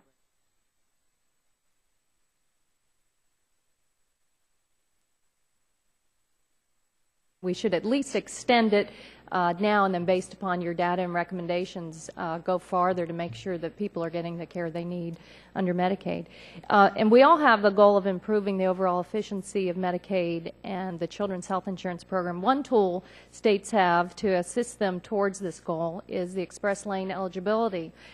This efficiency simplifies and streamlines the application and renewal process by allowing states to use eligibility information obtained from other income checks like the school lunch program or SNAP. And we all get annoyed when government or you go to the doctor's office and they're asking you to fill out paperwork again and again, the same information. And the express lane eligibility helps reduce that duplicative paperwork. So I understand now that 13 states have proven to be real leaders in cutting paperwork, and we're able, in doing that, to reach thousands of more children and make sure they can get to the doctor's office. This sounds very promising, but 13 is still pretty low. Could you, I know the Commission has not formally opined on express lane eligibility, but there's promising evidence. Could you tell us, in terms of increasing enrollment as well as reducing state administrative costs, how effective the express lane eligibility has been? From what we can learn so far, it has been an effective way of shifting people from one program's eligibility determination process into the Medicaid program itself. So it has boosted enrollment in those states. It's now being looked at for adult eligibility in 2 states to try and see if, under the waivers they've been granted through the ACA, they can facilitate getting parents into coverage as well. And I think that the more we can simplify and streamline our eligibility processes and use electronic transfers to get more people covered without having to go through, as you say, reapplying, and reapplying, the better off both beneficiaries will be as well as the states that try to administer these programs. Thank you very much. Chair, thank you, gentlelady. I recognize the gentleman from Florida, Mr. Bilirakis, 5 minutes. Thank you, Mr. Chairman. I appreciate it. Thanks for holding this hearing, and thanks for the, I want to thank the panel for their testimony as well. Mr. Hackbarth, the March 2013 MedPAC report included recommendations to permanently reauthorize integrated dual eligible special needs plans, which include the fully integrated dual eligible special needs plans, and a second successful model for integration. In the second model, one managed care organization administers a Medicaid plan and a dual eligible special needs plan. The same dual eligible beneficiaries are enrolled in both plans, and integration occurs at the level of the managed care organization across the 2 plans. Questions: why is it important that we retain this model in addition to the 5D SNP? And can you tell us about the benefits of this model and why MedPAC included a more broad definition of integration? Well, the ultimate goal, as you say, is to get somebody to assume the responsibility for integrating Medicare and Medicaid, both financially and clinically. And we allowed different paths to that because there are various types of issues that arrive at the state level that may not make the fully integrated single plan model work in every state. plans approached us and said that this dual plan model, where the same beneficiary is both in the Medicare SNP and the Medicaid plan, and they do the integration, can work as well. And trying to be flexible, we wanted to accommodate that. Thank you. Second question for you, sir. Does the current star rating system penalize special need plans by rating them against all Medicare Advantage plans rather than against the SNPs? We've not looked specifically at that question. I would think the answer is probably not, but again, we haven't studied that. We're creating a more appropriate star rating system that is tailored to the specific population. D-SNPs be more representative of their quality performance and provide more accurate information to beneficiaries. We can look at that. As I say, we haven't studied that as a... when do you plan to? We don't have any specific plans. I'm saying we can take a look at Can you please follow up with me on that? Sure, be happy to do that. All right. I think that's very important. Thank you. I appreciate it very much. Thanks, Mr. Chairman. I yield back. Chair, thanks to the gentleman, and now recognize gentleman from Virginia, Mr. Griffith, for UC request. Thank you, Mr. Chairman. I would ask for unanimous consent to submit a statement from the Federation of American Hospitals for their support of the rural extenders that I talked about when I was... Without objection, so ordered. That concludes the questions of the members who are present. We'll have some additional questions. The members will, and send those to you. We ask that you please respond promptly. Very important hearing today. Thank you for the testimony that you've given to the members. I remind members that they have 10 business days to submit questions for the record, and so they should submit their questions by the close of business on Friday, January 24th. Chair thanks everyone for their attention, and without objection, the subcommittee is adjourned.